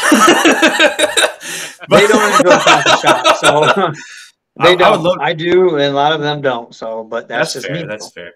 So, with all this being said, we're down to the last question now, and you're already shooting for the stars, and you've been talking about it pretty much the whole time. What is the end goal for Rohit? Is it to get your spot with AEW and manage it and stay there and do that kind of stuff, or is it, or has it ever been, the limelight of, you know, the big one, WWE? Oh, dude, of course. I would love to go to WWE. I would love to go back to Impact. I would love to be a main player in AEW. Wherever, I guess, relevancy. It's being relevant in professional wrestling. It's your talents being recognized, respected, appreciated, and blown up. Whether that would be me being a manager for somebody, whether that, a mouthpiece like we talked about earlier, whether it would be me getting another X Division run, a tag title run somewhere, a nice contract somewhere with some spotlight, anything that makes you relevant and a mainstay in professional wrestling. I had it for a little bit. I walked away from it. And, I don't really regret it because I believed in myself. I still believe in myself. If it happens, it happens. If it doesn't, it doesn't. It's not in the cards. But I hope that it is. I'll continue to work hard and try to remain, or I should say, gain some relevancy again in some promotion. I've been busting my butt doing a lot of AEW stuff. I think my promos, even though they're just on Dark, I still think they're head and shoulders above a lot of other people. I'm hoping people will see that. I do sometimes see that in comments. So the last promo I cut, people that had no idea who I am, they're like, man, how come this guy isn't signed? How come he's not on TV? This dude's a character. He can talk. You ain't got to convince me. I'm not the one you got to convince. It's the guys it's the powers that be. You got to talk to them. You got to tweet at them. You got to let them know, hey, this guy should be on TV. And the more people that do that, the more that opens up doors and opens up eyes and people start to listen. But I guess to wrap it up and make it short, relevancy in a major professional wrestling company. That's the goal. I don't want to hang my hat on that one X Division run. I love it. It's one of my favorite things in professional wrestling, probably my favorite thing that I did, but I don't want that to be my end-all be-all. Well, I mean, if you're doing ROH tapings here soonish, I know one match that I'm already ready for, and it's a title match for you. So if I could see you and Joe go at it for the ROH TV title, oh my God, that would be – I think you and Joe could paint a beautiful canvas. Dude, it's Samoa Joe. If you can't paint a beautiful canvas with him, then something's wrong with you. You know what I mean? That dude is amazing and has been for years. So just being mentioned in the same breath with him is fantastic for me. But I mean, I would love to get some love at ROH and just free reign. I mean, come on, the shirts themselves, you can't spell Rohit without the letters ROH. And then the old ROH logo, except it says ROH, huge, and then IT right afterwards in small print. It writes itself. It's money. I'm made for Ring of Honor. Let's go. Let's do it. I vouch. Let's make it happen. Tony, get on it. Make it happen. Yeah, got it. Yeah, exactly. I mean, I think it's money myself in the way he's cut that promo. I mean, I would love to see it. Yeah, I would, and then the Pure Wrestling title, I would change it to the Pure Entertainment title. So, let's go. I was thinking, I think you should have a Pure run too. I mean, or at least a shot at the Pure title. Dude, I would cause so many problems and piss so many people off. I would do everything but Pure Wrestling, but that would be like the whole X Division thing, and that would be the shtick of it. And I think it would be great. I think it would be good. It would be entertaining. 100%. Oh, absolutely. Well, you have me excited for ROH's re-debut on a TV show coming up. So, oh, man, I am grinning ear to ear. Hey, we'll see what happens. I mean, I could be in a good role or I might not be in a good role, but I'm happy to be there either way. But, of course, as a competitor, as a professional, I want to be able to give me the ball and let me run with it, and I will do the rest. That's a guarantee. Yeah, absolutely. I mean, I would love to see. I'd love to see that. I mean, if you're going to be at the tapings, I definitely would like to see some matches air on TV with you there on ROH. And I know around here in time, AEW is going to be here for Dynamite and Rampage. I'll be there. And, yeah, so he'll be there. So hey, if you get that call, you better let your boy know. So maybe find a way to meet up or something, man. Yeah, I'll let you guys. I hope, man. I mean, I'm still hustling for it. I'm still working towards it. We'll see what happens. I just, like I said, I want to find a spot where I can be relevant and show off my ability, show off my talents, and just let me do my thing. And trust me, the rest will fall into place. Yep. And I know that you have a YouTube channel. So Rohit Raju, right? Yeah, honestly, I never really did anything with it, and I've been watching. I've been wanting to talk to people and just get my voice out there. If it takes off, it takes off. If it doesn't, it doesn't. But I just beat God of War for the PlayStation 5, so that was the first video I dropped. I just wanted to express how much I loved it and all the cool things about it. So I'm like, hey, why not do it on a YouTube video? I just talked about creators like directors or movie studios or TV shows attacking fans. Like I said, I'm a huge nerd when it comes to certain things. But like when something comes out, example like Last Jedi, I'm a big Star Wars fan. Was not a fan of that. I was not a fan of the direction they went with it. And of course, you're going to have like some haters that say stupid things. But I noticed like when people weren't a fan, the backlash towards those fans that have constructive criticism, you had creators dogging them, you had actual companies dogging them. I'm just like, I think that's the wrong route to go. And then I'll be introducing other videos too. So if you're a fan of like content of that nature, drop a comment, drop what your opinion. You think I'm wrong, cool, and drop that too. Just kind of try to keep it constructive, try to keep it civil, because I know it's YouTube and the comment sections are atrocious, but I'm not trying to bring that type of energy. I'm just trying to bring good conversations to nerd shit. So I mean, let's do it. I mean, that's one of the things I like about Ethan is him and the toy huntings. And you've been on a couple of the toy hunts with him when you guys did the Glory Pro shows down in St. Louis area. I personally think you just need to keep up with the reviews, because I love your gaming reviews. I love your movie reviews. So, like, that way is, I think, where you need to go kind of do other things. But, man, I can't just brag about you enough. I really can't. Hey, man, I appreciate the support. That's one thing. Like, I love I know you guys have been fans, and I recognize you, and I always do when you guys are out in the crowd. So I just appreciate that stuff, man. It's good to have your work appreciated, because I do work hard, and I always try to work hard, and I enjoy what I do, and I love professional wrestling. I love wrestling. I love being in the ring and telling the story, but I love being the character. I love being my favorite guy is Macho Man Randy Savage. He can get the job done in the ring, but he can get the job done out of the ring. And to me, that's the perfect blend. And I hope professional wrestling returns to that sooner or later. There's guys now that kind of do that, but for the majority, I think there's a lot of guys that don't do that. But that's the type of flavor I'm trying to bring, and I'm glad you recognize it.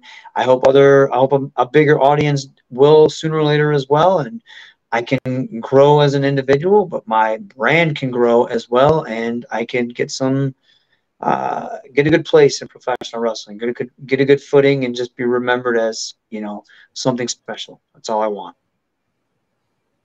And one last thing, before I know you get out of here, I know you said that internet is big. You hit on the internet. Yeah. You have a following. So where can people follow you on social media, or maybe other platforms that you may have? We talked about the YouTube. Of course, just look up Rohit Raju. You'll find me. I also have a Patreon where I do a lot of workout videos, exclusive pics, a lot of backstage stuff. You'll see a lot of road videos with me and the guys when we're on the road or in the gym or stuff like that, or just backstage stuff with guys, hanging out and who I'm hanging out with. Of course, at Hakeem Zane. That's an older name that I used to run with, but that's my Twitter, HAKIMZANE. Raju Zane 80 is my Instagram. That's where most of my stuff goes. ProWrestlingTees.com/Rohit. Please show some love and support. And I will be on Banter and Babble, which is another podcast, but it's my friend's podcast that we just talk about like movies, music, video games, a lot of nerd stuff. You'll catch me on there as well this Wednesday. Banter and Babble, you can look them up on their Twitch, their YouTube, of course, again, their Instagram. But that's where you'll find me. I do have a Facebook page, but I got locked out of it, so it hasn't been active in like a year. So unfortunately, I had a lot of followers on there. That's gone. So, and it's impossible to contact Facebook, so it's like, what can you do? Yeah, I think he got locked up by fact checkers, but that could be. Yeah. Oh my mate, but we appreciate you so much for coming in here, sharing the love and sharing your story and with a great interview and I taking your appreciate it, time guys. all great stuff, every bit of it. And I know, like I said, Zach is always going to back you. I mean, I'm a big Oh, fan of your 100%. stuff. So I mean, Hold on, I gotta see if I can find this photo real quick because this is my favorite photo of Rohit. oh, I got one Myself. too. I think I got one too. This is me and the boys Does everyone have the with Dragon Ball Rohit. shirt on? No, we didn't have the Dragon Ball shirt. Oh no, I did. Oh, Yeah, Yeah, yeah, I remember that. And I think I wrestled in the gold boots. yeah, you did. Yeah. I got to get that shirt. I have to get that design. If I can find someone to do it, 2 R's. That's like my best selling shirt. I'm a huge Wu Tang fan, especially old kung fu movies and hip hop. But I got to get that shirt with 2 R's. I have the design in my head, but I can't draw it correctly. So if you know anyone that can do a really good design and not charge me an arm and a leg, that's what I'm looking for. 2 R's, but that are in the shape of the Wu Tang symbol because I want to get that, but the Rohit Raju because, like I said, that was my best selling shirt. I would love to get that again. But yeah, man, I remember that. Was Ricky Steamboat there that day? Yeah, that was Did I wrestle? Did I wrestle Dan the Dad before he was Dan the Dad, or did I wrestle Cody? no that was the night that was Ricky. That was the Ricky show.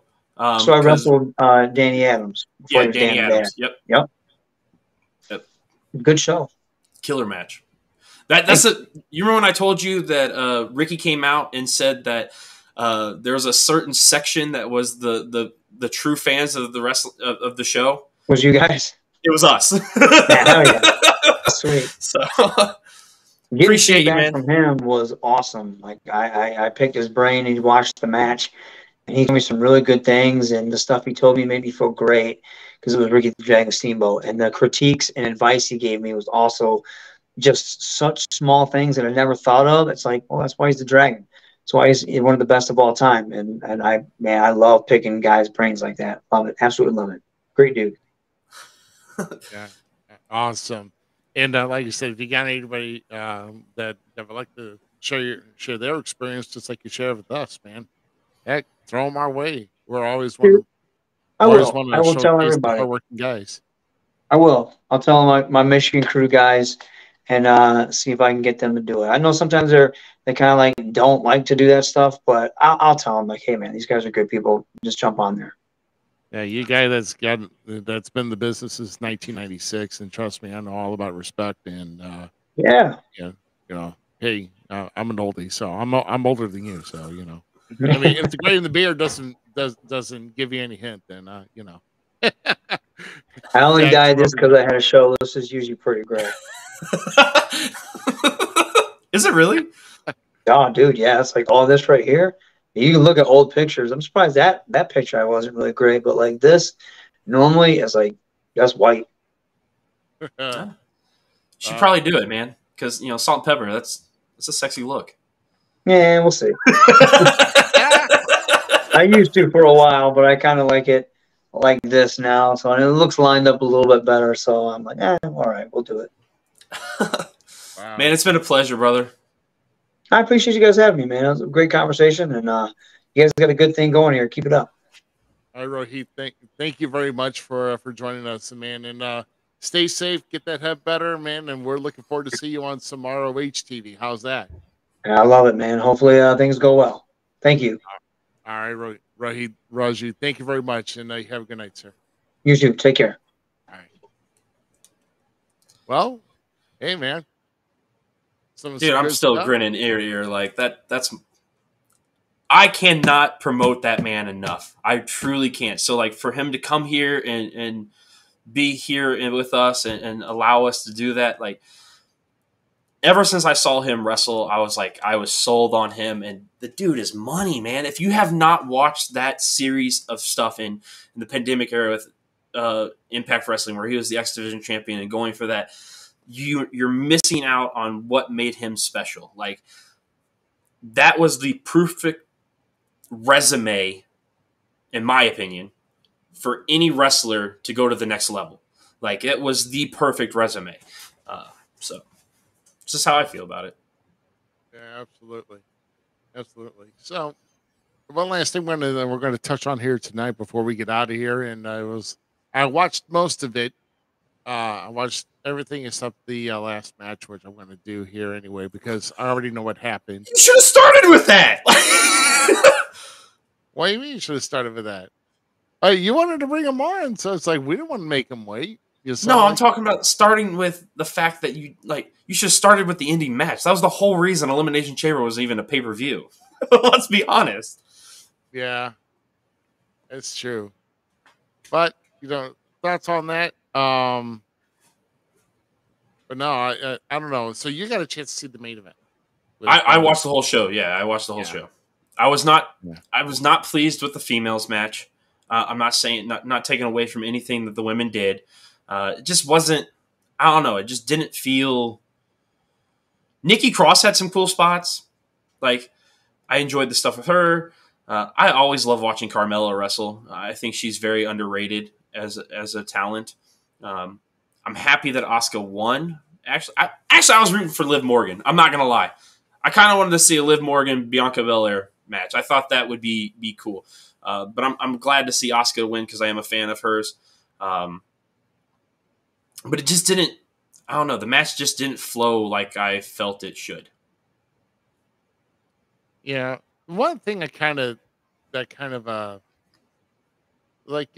wanted to just fast forward to be like, okay, let's just get to the start of the match. They talk and act too much, and they put too much dramatic of them going around the pods. It's like, hey, just do your normal entrance and just wait till it's your turn to get into the ring. But I mean, other than that, and like I said, the women's match was okay. To me, though, for what I've seen so far, the men's one for the U.S. title. Now that phenomenal. That was phenomenal. I mean, those guys put in work. And what about to me, the whole move of the entire pay-per-view? Freaking Montez Ford surprising everybody with what he did. Okay. Keep going. Sorry, I'm not going to try to stop. No. Go right ahead, man. Because I don't know how to describe the move. All I know is I never Which seen one? it before. Are you talking about the spider move that he's on the? Yes. Okay, so Amy's like, oh, my wife is watching with me, right? Amy's watching with me, and she's like, there's people who have done that before. I'm like, not quite like that. Like, I agree, they've gone up there and done that kind of stuff. I think Sin Cara did it one year. No, maybe it wasn't Sin Cara. Yeah, it was Sin Cara in the tag team match, wasn't it? Don't correct me if I'm wrong on that. I can't remember.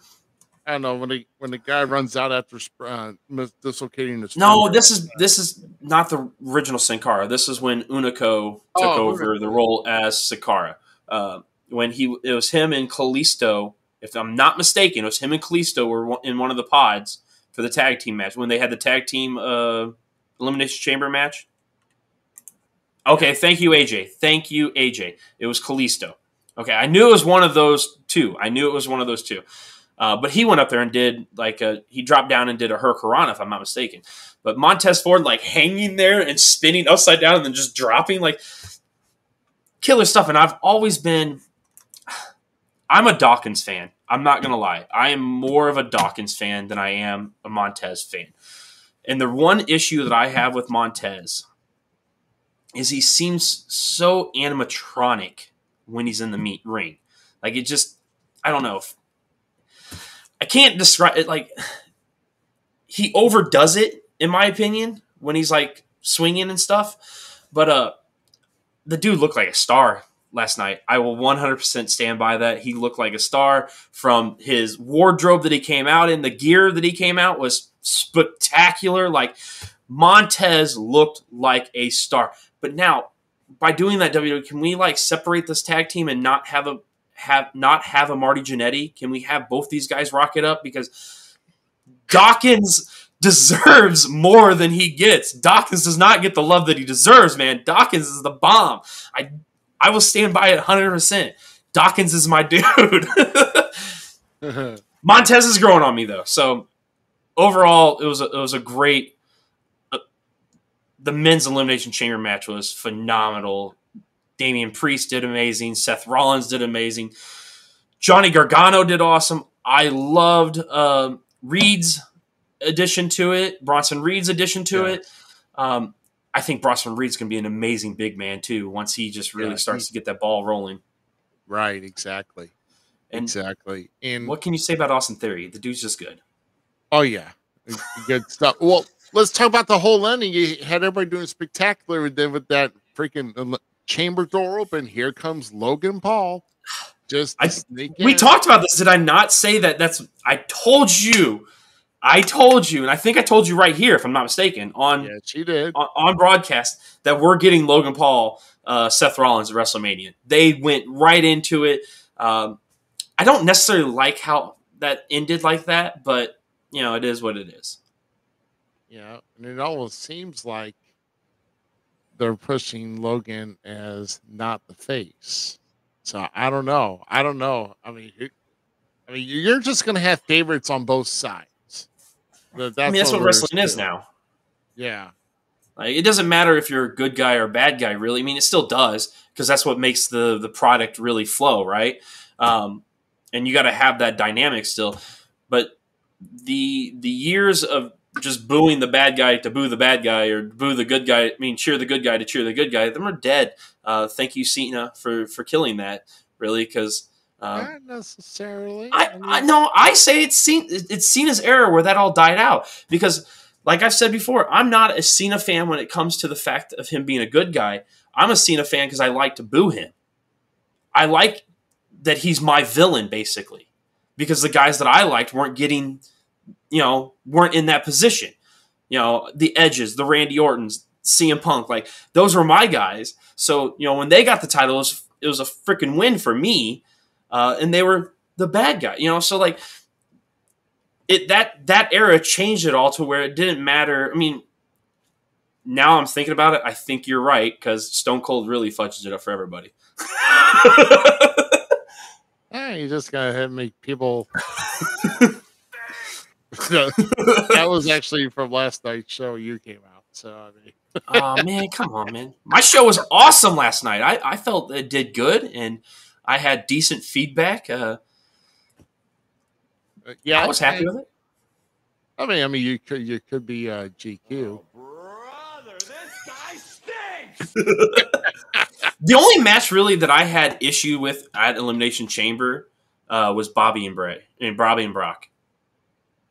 Yeah, Brock really lost it. I mean, but give your props to Chad Patton though for taking an F5 out on the floor on the wood boards, not even hitting the mat.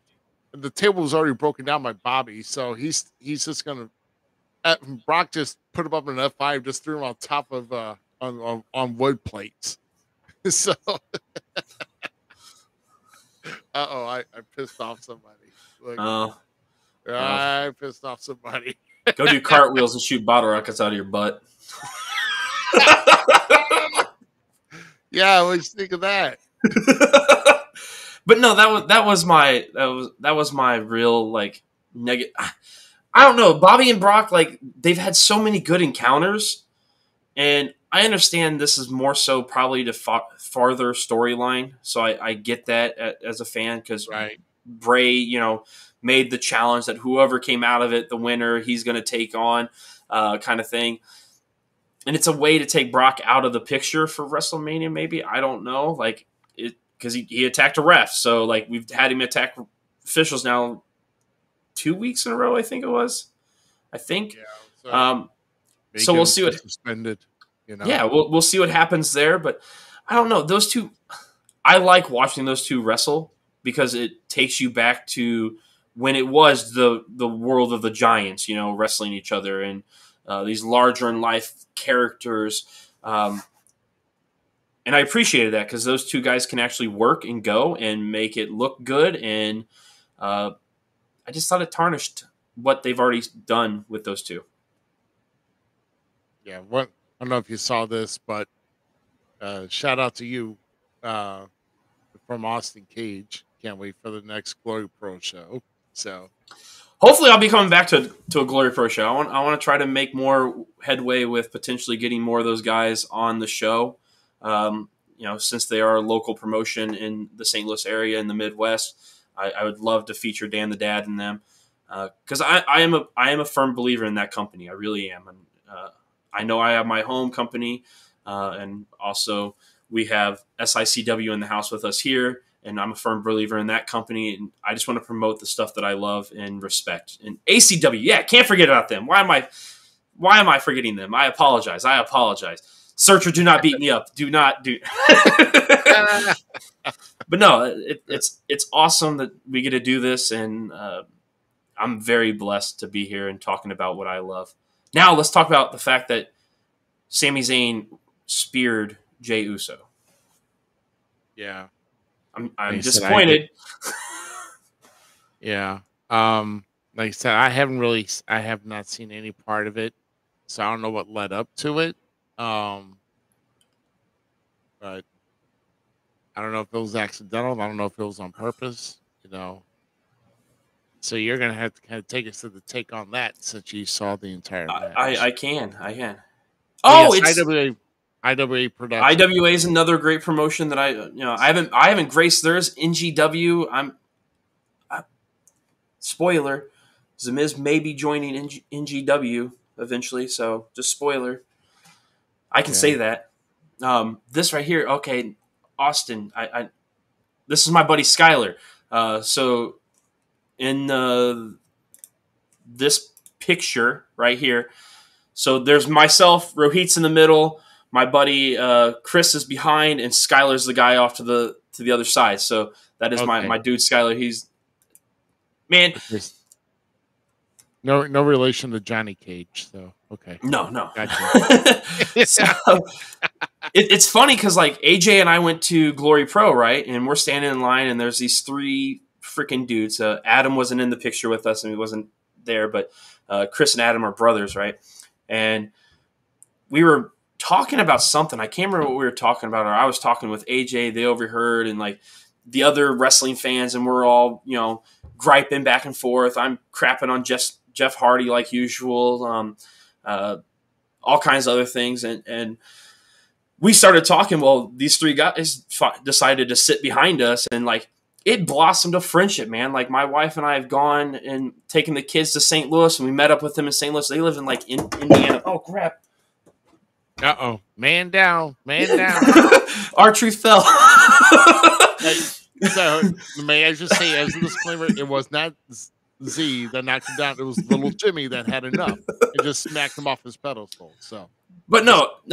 Skyler and them are like brothers to me, dude. It's funny how like wrestling fans and wrestlers, like we can all come together in one little thing, and that's why I love about wrestling. It just is the fact that it doesn't matter where you go. It doesn't matter what the promotion is. Doesn't matter if you've been there before, if you haven't been there before. You're gonna find somebody that's like-minded and respectable, and you're gonna bond with them. And I'm blessed to have that guy. But let's talk about Roman Reigns and Sami Zayn now in that match.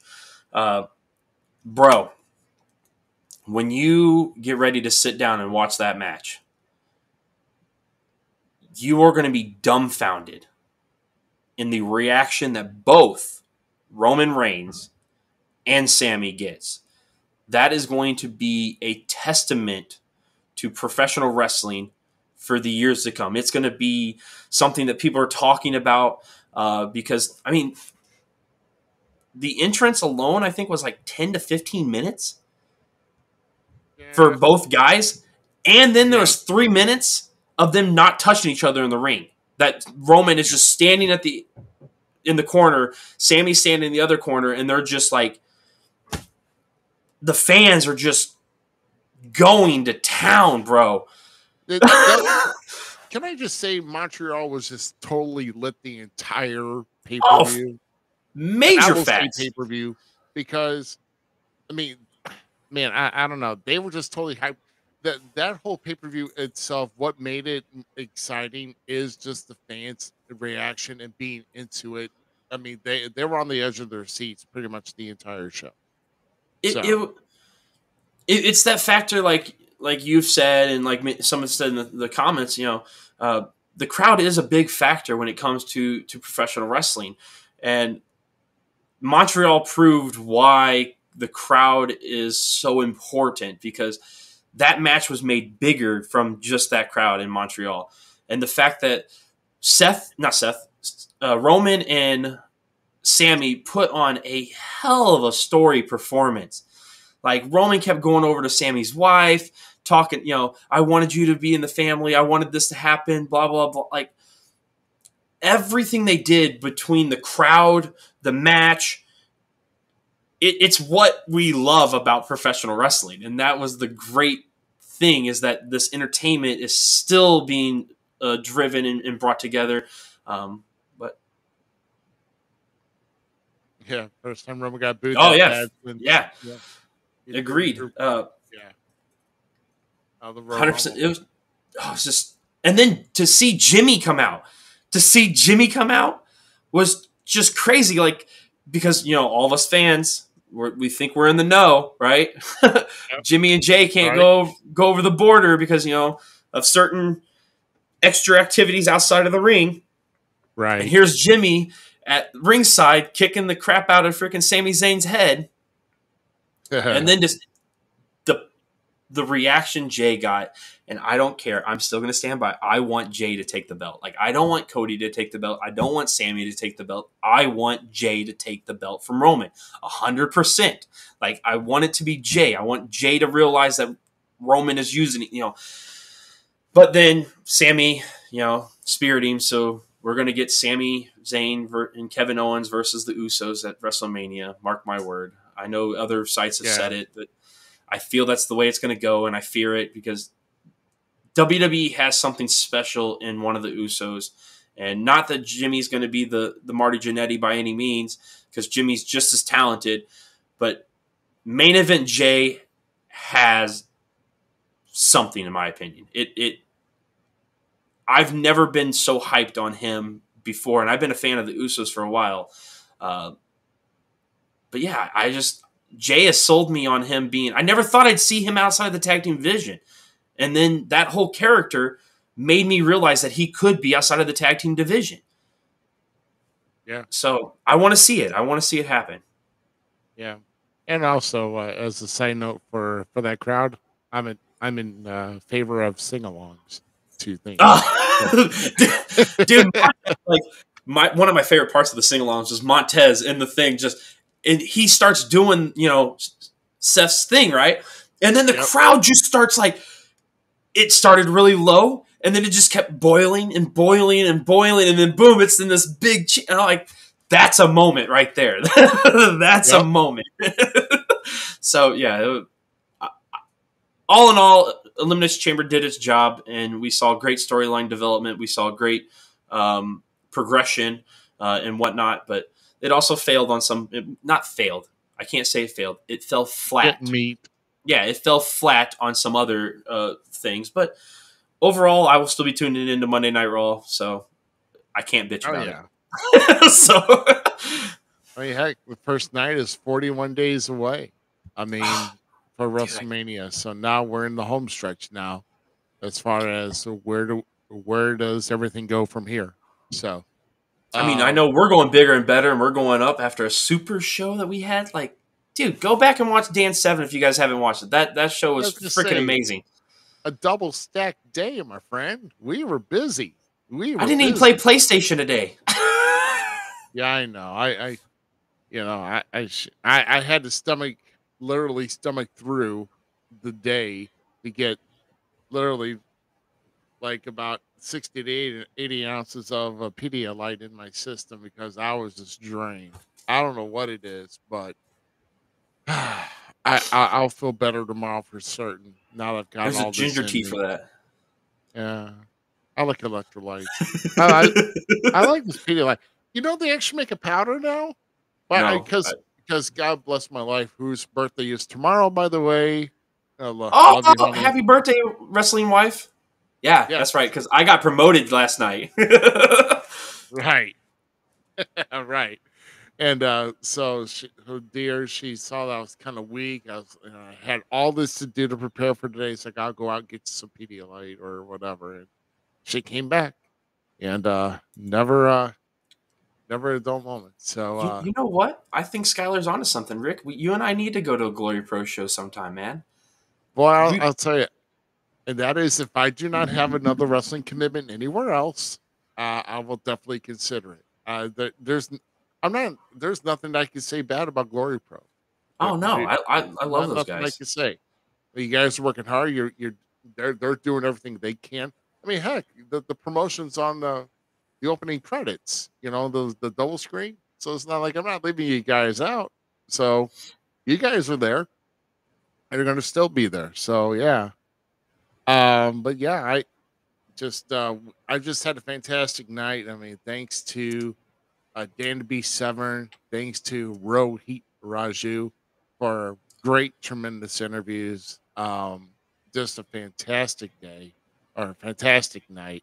Um, half of this wouldn't have been possible without my guy by my side here, doing it. So, man, you had a busy week or two, and you stuck out and sacrificing your PlayStation time and I mean, I had to tear down a ring last night, do the show, tear down the ring. I mean, I got to do it with Shiley, Tiberius Storm. I always fudge his name up. yeah. It's all right. Blair. Yeah, So I've seen Shrapnel there, and it's like Shrapnel, and I mean, oh man, I was making fun of Shrapnel all night. Like, that is my guy. That is a good dude. I like Shrapnel. Yeah. Skylar, love you, buddy. Have a good one, man. But yeah, it was a great show. Turned around, and then Sid calls me today, like, "Hey, me and the wife need to carry a bed," and oh my god, that bed was so damn heavy. They should have just sold it with the. Well, it was an apartment. They rented a house, but they should just left it there and bought a new bed. Yeah, it was stupid heavy, but we got it done. Oh my god! Well, yeah, glad. Well, at least hey, he had a match last night. He had to help with things, and and I had to move a bed. But now we're in the home stretch here, and we're gonna be. Oh, one more thing I wanted to show before we left, because I actually got contacted by Matt Creed on this, and I'm going to go and get this brought up here real quick to make sure that everybody knows about this, because I even got a better poster from him just a bit ago. This is their big show. It's a 2-night event or 2-day event. Saturday, March 4th at 7, Sunday, March 5th at 4 p.m. Celebrating over 31 years of the AIWF. So, the AIWF is across the entire U.S. So, oh, really? Okay. Yep, and we're going to talk with Matt Creed next week, and we want to definitely get some insights and where this AIWF is going. In fact, when WPW was around, they were part of the AIWF. I know definitely before the pandemic hit. So there was actually a title change that actually happened here about 4 years ago for the AIWF. Nice. So with the cruiserweight title, which I think unfortunately our boy Gino lost the title about a couple weeks ago. Yes, he did. But he's on the bigger and better things, though. I mean, Gino Rivera. I mean, can you say getting beat up by Big Bill is a bigger and better thing? No, I'm just kidding. Gino's killing it, and I was so happy to watch that match. He did good. He tried to he did the best against Big Bill. That's all I can say. He did the best. Yeah, absolutely. But man, yeah, like I said, bigger and better things here. We're going to be talking with Matt Creed here, definitely over this, and we'll promote this event here tomorrow, or next week. Tomorrow. God, I need to get off the juice. But no, man, we've had a long and great productive day, and we're we're tuckered. So we're going to get on out of here and prepare for our week.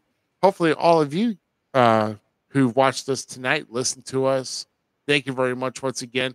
Please follow, like, subscribe, spread the word. Tell them to do the same thing. Facebook, Twitter, YouTube, Twitch. Yes, we're not showing Wreckfest because they changed that sucker finally this past week. So no more Wreckfest on Twitch. So no, it's all wrestling, my friend. But no, we are out of here. I gotta find a expression for that, but I ain't gonna steal anybody's. That's for darn sure. my mind's too tired for even to think about that right now. But Z, once again, thank you for all the work that you do. I mean, and like I said, just some great stuff tonight, my friend. This is my this is going to be our bread and butter. So like I'm ready to make it a real thing with you, my dude. Like I'm pumped. Yeah, pumped to be here. We'll definitely make it happen. So for the Gem City Mouse Zmiz, I am Rough Cut Rick Ruby. We thank you for everyone for being part of our double episode Super Sunday, and we'll see you next week at our regular time at 9 p.m. Central, where we will have Matt Creed for episode 92. Y'all have a good rest of your week, and we will see you then. Thanks again for tuning in to tonight's episode of the Falls Count Everywhere podcast. Don't forget our friends at the following: Outside the Ring STL, the Searcher and Hide podcast, and We Talk Wrestling. The Falls Count Everywhere podcast is an LTX Enterprises production.